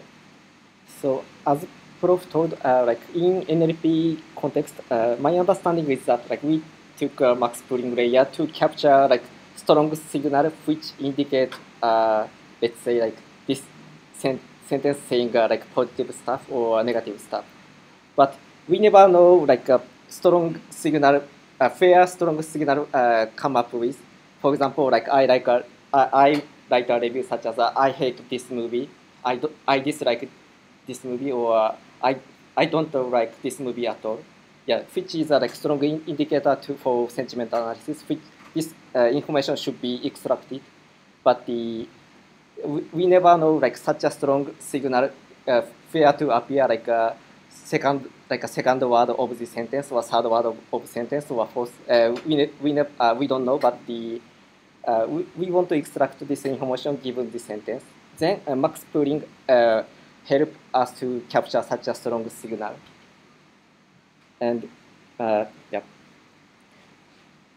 Also, so I do yeah. Also, the reason why we are using max pooling layer is just capturing a strong signal. But in image processing, like some researchers do apply like some pooling or average pooling for some purposes. But in this paper, Kim uses max pooling. Maybe simply because he would like to capture like strong indicator. Yep. Yeah, and also we can do similar stuff for different chunk of word. Last example, I showed like completion operation using a trigram data, but technically we can do exactly the same thing using for the bigram data. And it's better to apply multiple filter on the different chunk of words because it's better to have like many features to make a decision if this sentence has a like positive opinion or negative opinion. So yeah, we can do like we can try to apply filter different n-gram, and in this example, like we do bigram, and okay, I found C4 has the most strongest signal. Then let's take only C4 as a result of pooling layer. Yep. Also, Kim tried unique attempt for the which is multi-channel architecture. So basically, what Kim did is that he prepared two same input data. Like we have an input sentence, but Kim just copy and create two same input data, and both of them were like pre-trained by using about 2vec, using like Google News dataset. And what he did is that during backpropagation training, like he designed the architecture to also modifying a word vector value for non-static channel, and he also have a different input as a static channel, which will not be modified during training. And he just apply same filter in each channel, and sum up a result to make a final output. I think the reason why he tried to do so is that just avoiding overheating. So, for example, if we only use a non-static channel, then word representation also will be modified during backpropagation. So, in that case, we may have a risk for the overfitting. Yeah. So, which means that he created two input and also applying a filter one by one. For example, this example, this is a static channel, and he tried to apply filter for the bigram data. Also, he tried to apply trigram data for the convolution layer. Also, he did try to apply filter for non-static channel, and creating many feature maps, and taking up max, applying for max pooling layer, and go through the pass through the softmax layer to make a classification. Okay, so final part is just very simple, apply to a softmax with some regularization technique. Yeah. So basically, yeah. So yeah, just input using the output of the max pooling layer as an input of the softmax function, and yeah, computing probability for this probability of this sentence has a positive opinion or negative opinion, and so on.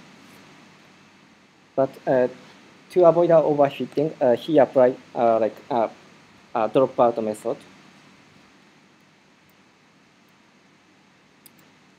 Yep.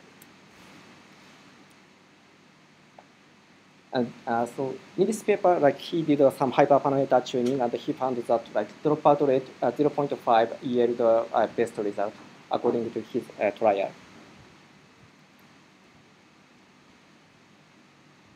Yeah. So dropout is here is very simple. Original softmax function is just softmax. Argument is multiply w, weight w, and the output of the max pooling layer z, and plus bias term. But on top of that, he defined masking vector, which takes random variable 0 or 1, and the probability of taking value 1 is 50%, and also taking value 0 is also 50%. And yeah. So during training, gradients are only back propagated only through those elements who has who has not masked by the who has not masked by the vector R.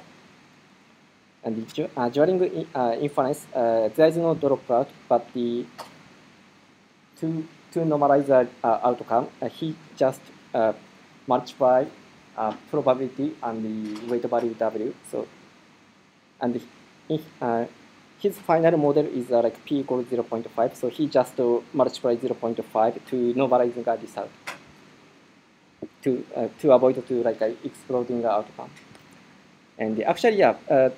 So dropout was effective, and he reported that like 2 to 4% accuracy improvement was observed by using dropout.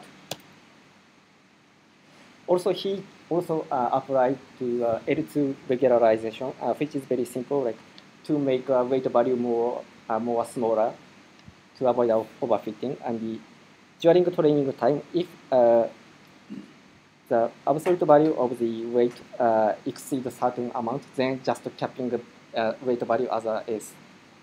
And so final model, his final model is S equal 3, as far as I remember. Yeah. So this is a hyperparameter he applied for building a final model. Activation function is a rectified linear unit, which are commonly used in image recognition problem. And he applied 3 filter, like food size is 3, 4, and 5, and setting a drop rate as 0.5, and the L2 constraints for either equal 3, and he used the word pre-trained word vectors whose dimension has 300.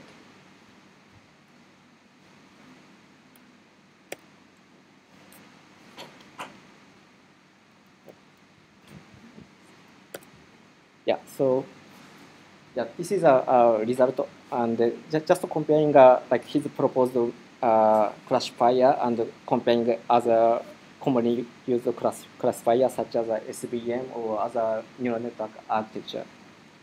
And his CNN classifier achieved like best score, like 4 of 7 in there are 7 data set, and among them, like 4 of them, like best classifier was like CNN based one. So yeah, at the time I think it was a very like good result.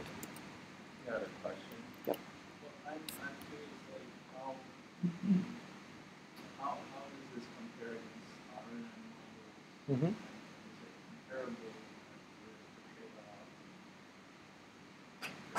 with Yeah. Yes. Yes. Yeah. I agree with you. So actually, even there's some point to be discussed because actually this is not a perfect apple to apple comparison. Yeah, because in this paper, like he applies some like a he used a lot more different yes, yeah, and but I think like other neural network model also should be also like considered to apply like a regularization dropout and any also like other stuff which is used for CNN model. Otherwise, it's like not a fair comparison. Yeah. Yeah. Yes. Yeah. You are right. Yeah, so I mean, CNNs originate much more from computer vision, so a lot of the techniques about filters and crop outcome come there. If you're a vision person, that should be pretty familiar. RNN should be pretty boring in vision processes.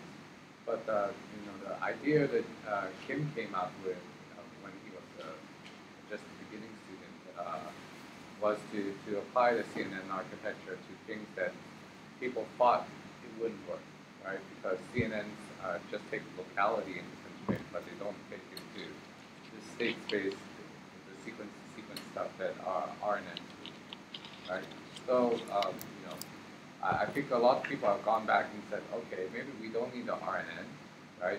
We don't need to do this because the RNN has this big serial constraint, right? Which doesn't take any advantage of all of the parallel computation architecture that we have in GPU, right? So the Google folks said, heck, it will just compute everything, and so they came up with the transformer, right? And then the CNN folks said, well, we won't compute everything, but we'll compute everything in a local window, and you get the CNN architecture out of that. So they're two competing ideas for approximating what a Markovian model, which is like the RNN.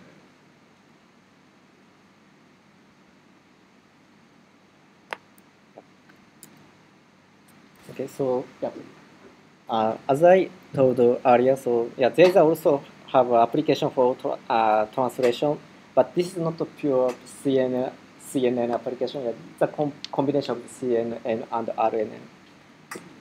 So yeah, basically main application could be like text classification at this point of time. Okay, so lastly, I'm going to explain about character level CNN.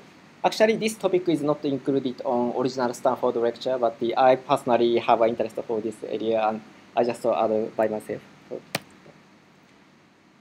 So the CNN for NLP that I have been explained is that it's a kind of word level CNN, but we may apply CNN for each character level.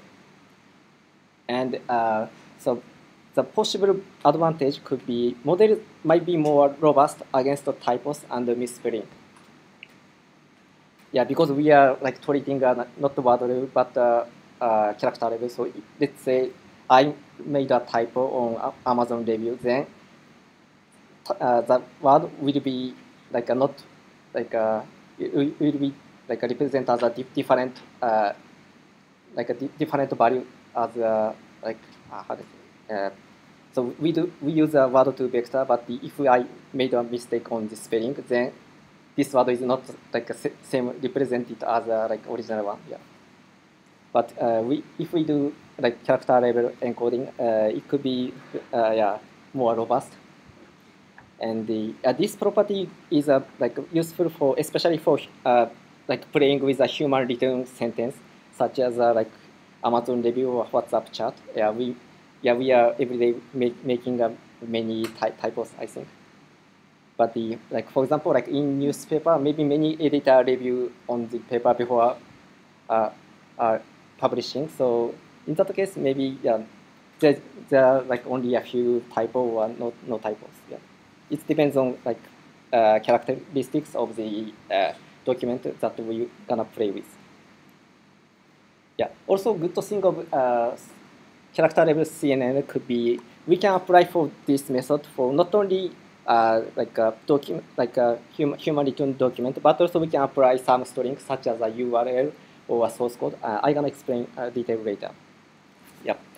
And also good to think is that we can play with the data with a raw input. So yeah, actually this is Japanese. So can anyone understand Japanese? Okay, maybe not. Or can anyone understand Chinese? Yeah, I think many of them. Yeah. So yeah, basically, yeah, English has like white space between words, so it's very easy to word segmentation. But like Chinese and Japanese, there are no white spaces, yeah, as you can see here. So this means that kind of I study deep learning for NLP, but there is no white space. So which means we need to do something to like separating a word. So yeah, actually it's a bit tricky, and there are some good algorithm and library to do that. But sometimes, yeah, the quality of bug segmentation affects the like a post process. So, but if we use a character level CNN, we don't need to worry about the word segmentation process. Yeah, and but also like if every algorithm has some like shortfall. Like in this case, disadvantage is like model training time should be longer because we are like applying a method for more fine grain, like a more granular size of data. So compared to word level CNN. Yeah. So nowadays, some paper are published associated with character level CNN, and as far as I know, this is the first paper like discussing about this topic. So this is also application is a text classification and attempt by using a character level CNN. And also the uniqueness of this paper is data augmentation was also employed. So do you know about data augmentation? Yeah, some of them are. Familiar with data? Anyone not familiar? We talked about that for a little while. Yeah. Okay. So why don't we go over data augmentation? Takanori is going to explain it for words. Yeah. Okay. So I think this concept is come from the image recognition problem first. So basically, so CNN is a very powerful for doing like classification. But problem is that like CNN has so many parameters to be estimated by back propagation. So which means we need to like so vast amount of the training data to like make a model more robust to avoid overfitting. Yeah, this is a problem. So especially for image processing problem. Then like some smart researcher like come up with some idea to generating a more training data using data so which is so-called data augmentation. Like let's say I'm going to build image detection CNN and I want to like classify this picture is like cat or yeah, something else. In that case, we can just provide like cat image data to training. But what we can do is that like we can like artificially like modifying an image like such as like rotating or like sliding or adding some noise artificially. Then we can treat this data as a new training data. But it's more less likely to overfitting because data is like not same as original. Yeah. It's the same principle as when you add noise or like Absolutely. You're forcing the network to become a Yeah. Yes. Yeah. Yeah, so it's definitely like adding noise, right? It's just that we want to hallucinate more data so that we won't overfit, right? So it's to address generalization. So when we do it for images, usually you do some type of cropping or scaling of the image, and you provide that as an additional training data so that the parameters of your network won't overfit the particularities of your data set. You do have to be careful in some domains that you don't make data that doesn't make sense. So, for example, if you're doing in vision, looking at scans of the human body, they tell you you shouldn't flip the images left, right. Okay, why? Why? Because people aren't symmetrical. If you look at, let's say, a chest X-ray, your heart only has to be on one side. If you flip the heart to the other side, there's something wrong with you as a human being, right? So you have to be careful when you manufacture new data. So when we do the data augmentation for natural language processing, you also have to make sure that the sentences or the new pieces of information that you're giving to the system don't overly break the system. So you can replace them using synonyms. Word Vectors is already trying to address that to quite a large extent, to put synonyms together in the same space, but this is just yet another strategy to combat overfitting. Yep. Okay, so yeah, so I'm talking about the quantization, like which is just generating an input vector. So yeah, so basically, yeah, we are going to like input like character level data to CNN, which means we need to do some encoding. So in this paper, basically, yeah, just trying like very simple stuff, like a kind of one-hot encoding. So basically, yeah, in this paper, targeting like only for English sentences. So and just defining like 70 target characters by the alphabet, and they number and some special characters, and yeah, just make a just encoding as a one hot encoding, and the apply a convolutional layer and the max pooling layer. But different thing is that apply like multiple convolution and max pooling layer, to make a classifier.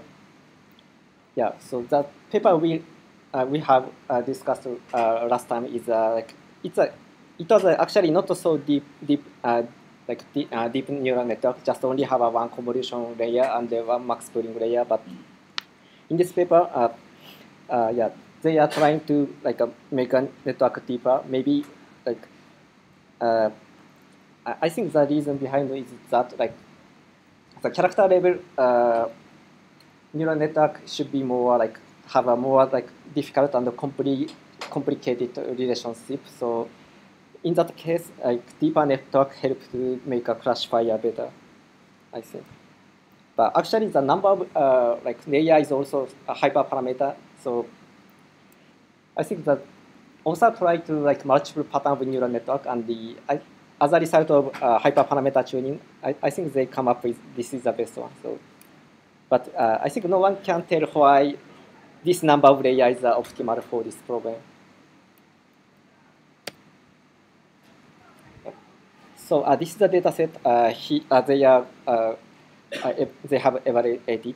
So there are 2, 4, 6. Yeah, there are eight types of data set, and basically 7 of the data set is written by English, but second data set is written by Chinese. So also tried to like romanize a Chinese text to make it alphabet sentences. Yeah, because as we seen, we only have like encoding pattern like alphabet and the number and the special character. So which means we cannot directly input a Chinese character into model. So yeah, and result is like this. So the blue is the best and the red is the worst.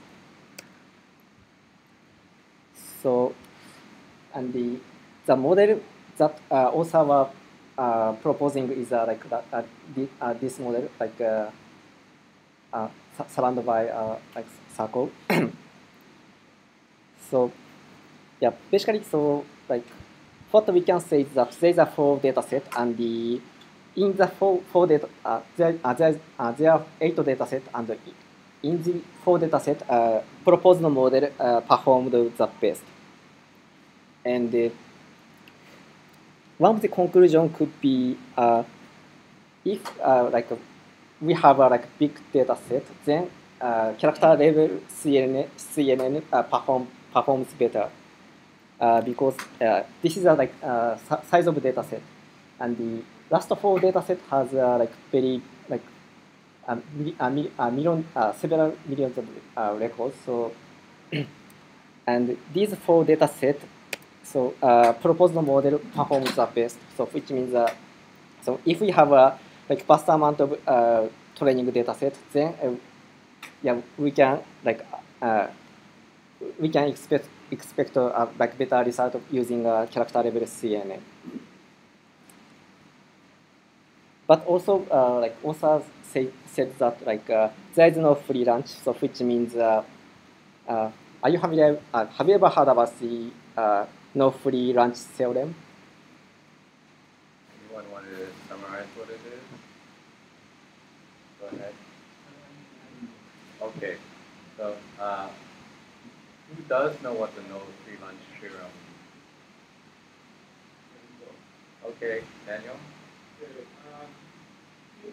The summary would be that we cannot have one model that does it all at once. It's able to perform well in all kinds of tasks. That's right. So the idea is that each type of optimization or each type of algorithm has its inherent pluses and minuses. If you try to apply the same technique for every column, they'll probably be equally as good as any other technique, right? So each of the different methods will have its strengths and weaknesses, and you need to apply the appropriate technique to meet the problem. Right? We don't have an uber algorithm that is able to beat everything. Yeah. Yeah, but actually, like, even so, yeah, such a reality, but this proposed model performed very well for, especially for big data sets. I think it's a good findings. Yep. So that's generally the case when you have more parameters to estimate. You have a more powerful model, so it should work better on larger data sets. Right? That should be fairly obvious because you have more parameters, you have more power to fit the hypothesis. Right? So when you use a character level CNN on top of a regular CNN, then you have more modeling capability. So you should be able to fit larger data sets. So as I may have told many of you earlier, when you look at deep learning research, you really have to pay attention to the data set size. Right? Sometimes the data set size tells you more about whether it will work well than the model architecture. You could use a simple RNN and maybe you get the same results because it just has the right amount of parameters than something that's carefully tuned. So it's often the case when you want to read deep learning papers that you need to take into account the size of the data set. Right? You might try, let's say, the same type of model, but because it's over-parameterized with respect to your data set, you'll just get terrible overfitting.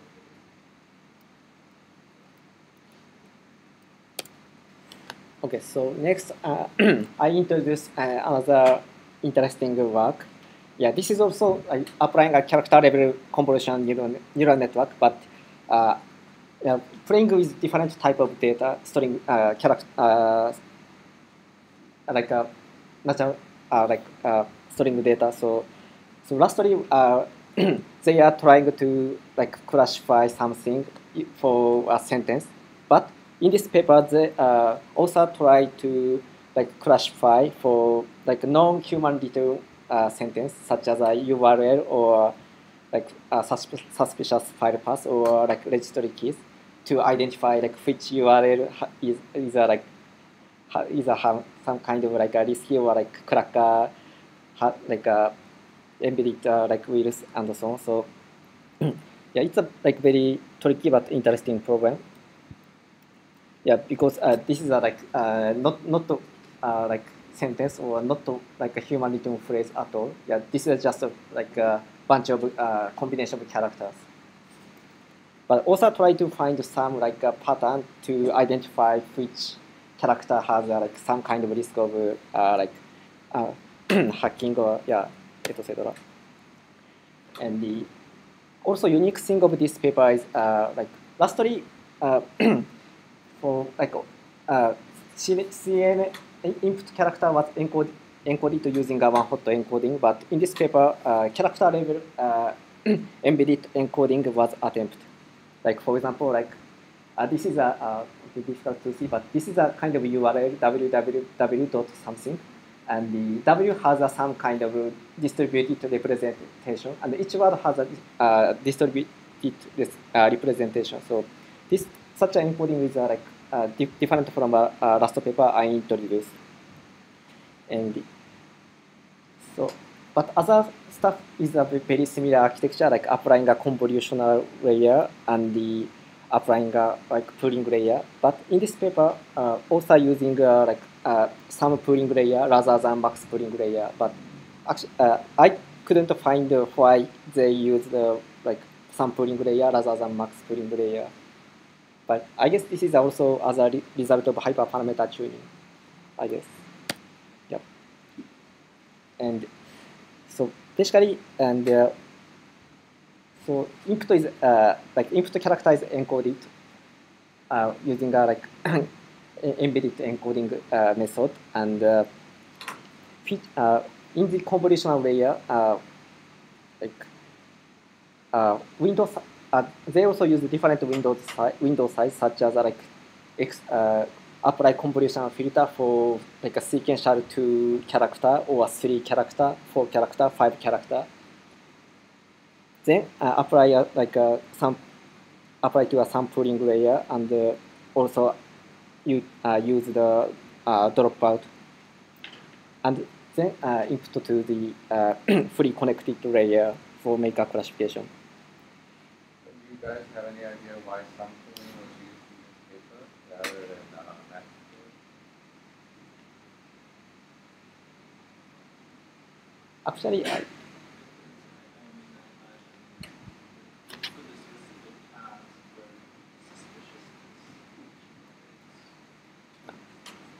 I think that's exactly right. Right. I think you're just flagging the entire URL as suspicious. So anywhere that's suspicious is useful. It's basically taking some as a threshold, right? Saying, oh, if it passes this level of column, then we're going to find it. So I think it's the case where we have very few positive examples, and it's also used to address the sampling issues, right? Because probably if you have a lot of URLs, most of them are legit. So using something might help with that.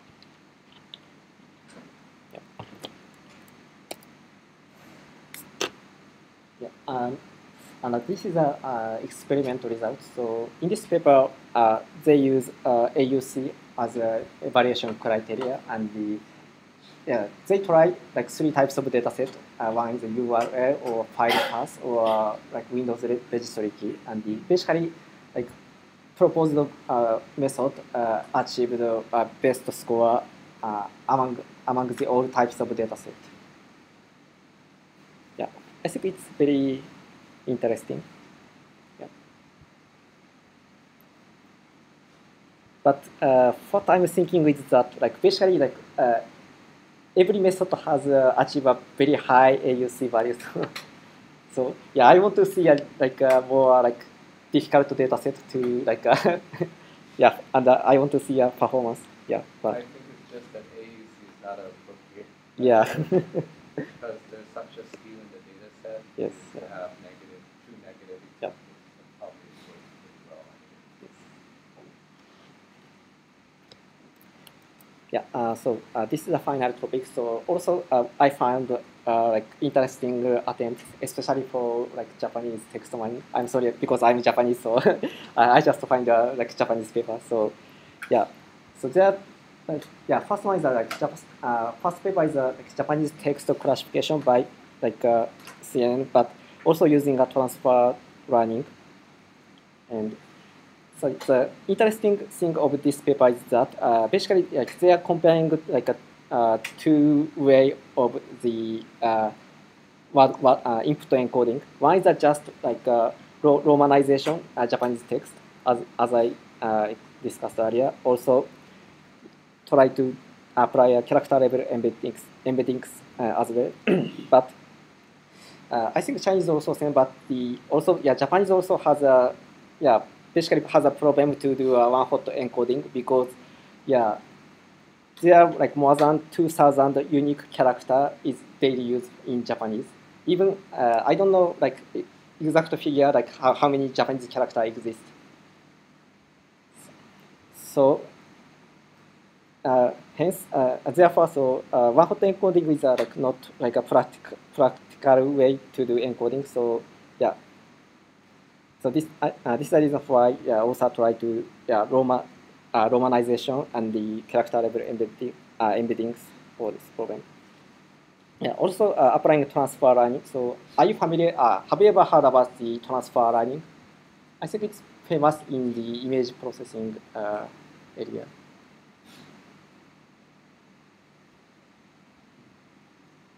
Yes, no, yeah, okay. Yeah. Yeah.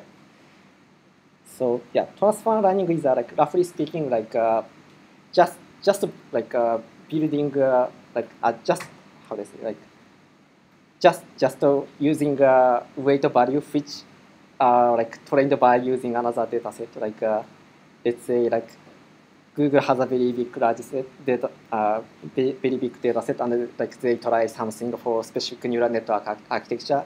Then what I can do is I just copy the weight value from the model built by Google, and then I add a new data set for my purpose.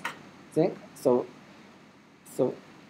then like so I can build a very robust model compared to I just use my own small data set. So it's a kind of idea of transfer learning, like yeah, using like someone's like a very good model, and to add a more like, to make a my model more robust. Yeah, so it's commonly used in image recognition application, but yeah, this also try to apply transfer learning, and they are reporting that like transfer learning, by using transfer learning, make a model more accurate. Also, there's another paper, like it's a like document classification, but using image recognition CNN, like because yeah, so target application is like document classification, especially for Japanese text, but they are like not using a word embedding, word embedding or like one-hot encoding stuff. They just use a use a character as an image and doing apply for image recognition method, because I guess like Japanese has a like a kind of a how to say Japanese like each Japanese character like composed of some like parts, and each part has like similar meaning. Like this part is representing a tree, or this part representing like fire or a flame or something. And yeah, Japanese sentence is like just combining each part. I think Chinese also same. Yeah, maybe this is a reason why yeah this method worked well. Yeah, that's all. Yeah, thank you very much. Have a big hand for both of our speakers today. Okay, I wanted to take a couple minutes to first brief our students who are just coming in for the second round, which is the second half of our course, what you need to do. But first, I wanted to make sure we are clear about what we're doing for the STEPS workshop. So the STEPS workshop will be on, I think, the 14th, if I'm not wrong. Let's just double check the calendar of the month, next month. 14th of next month, which is a Wednesday. So Wednesday night, which is the night before the very last session that we have in our class here. Let's see what I can put up. 14th, that's not the right month. Here, we will have our STEPS workshop, 6 to 10 o'clock. Hopefully it won't run that late. But what we need to do right now is put in our abstracts and project titles. So make sure you go to the STEPS website. Okay, log in. So I'll go do that now.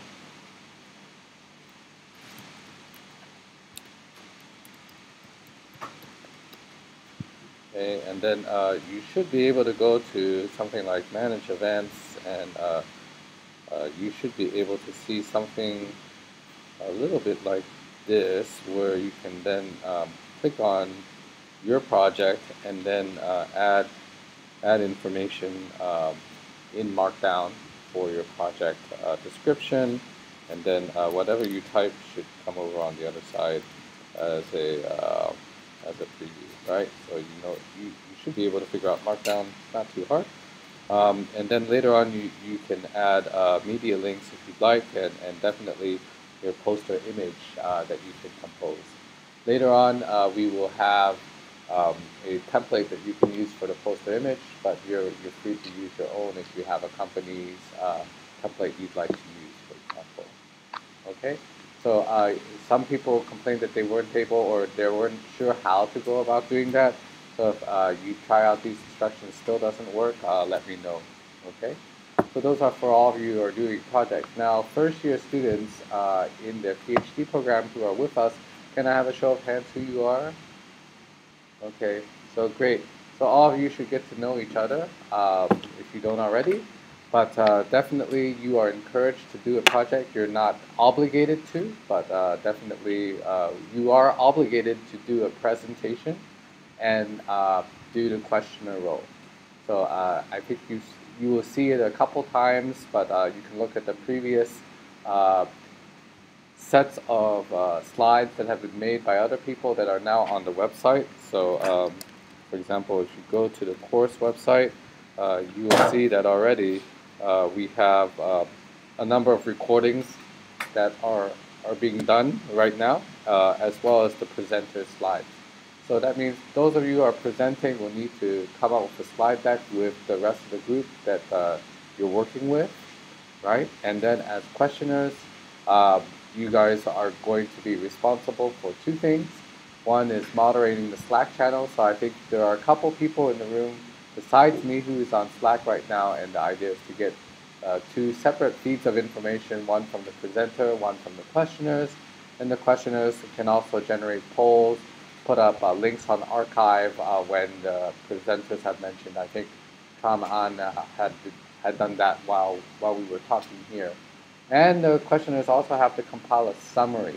Okay, so that's a very key part, is after the lecture is over, we compile a summary that can go on a Slack post, okay, in the channel. And then later what we'll do is we'll take all the posts or the summaries that the questioners have put up, and we'll also add them to the artifacts from our course. Okay, so again, the whole course design is done this way so that we're really giving back to the community, right? So not only do we record how confused we are, you know, and we make new slides or review slides that other people have done, we try to contribute what are the questions and papers and preserve it for posterity. Okay? So if there are any questions about how, for the first year PhD students, what you need to do for the second half, let me know. Otherwise, we'll finish here. I think people for week 9 and 10 are trying to meet so that we can get started getting preparations done for that. Otherwise, I think, yeah, that's the end of today. There are some folks who are interested in the project that Animesh and myself are doing on scientific documents. If you want to work on that, just come down and see me after class. Okay, question? Just want to confirm that 14 November, right? The workshop. 14th November. Then we need to demonstrate our project. You don't need to demonstrate your project. What you will need to do, so it'll be at this time, which is I guess 6 to 10. So that's steps, and it'll be at SR1, so it's in the lobby nearby. Okay. You won't need to demo any software, but you're welcome to. So if you bring a laptop and it's charged, then you can run your software. What you'll need to do is you need to create a project poster, A1 size poster, and then I think there are enough SOC students here that even if you're not from SOC, you can have your poster printed by somebody in SOC. Okay, so you just give us the PowerPoint slide, or better yet, the PDF of your slide, your A1 size poster, and then we'll assign somebody to print out the poster, and then during the STEPS workshop itself, it'll be put up. Okay, so you can see on the Slack channel, there were some pictures from last year that were about that. Let me see whether I can scroll up far enough to see some of them. When will these posters be ready? When do they need to be ready? Let's see. So I guess anytime before around week 12 would be a good time to do it. Okay, so it doesn't have to be too soon. You know, it can even be 1 or 2 days in advance of actual steps, which is the 14th. Okay, so normally everyone should have their poster ready by Monday. It gets printed Monday or Tuesday, and then Wednesday we present. Okay, so if you're not from SOC, please bring your compatriots from your units to come down and view everyone else's projects. The machine learning students in the undergraduate class, of which there are a couple here, will also be presenting their projects. So some of them are also doing deep learning projects, so it'll be exciting for some of you to see what they are doing. Okay? All right, so that's all for today. Thanks very much for coming. Sorry it's so late.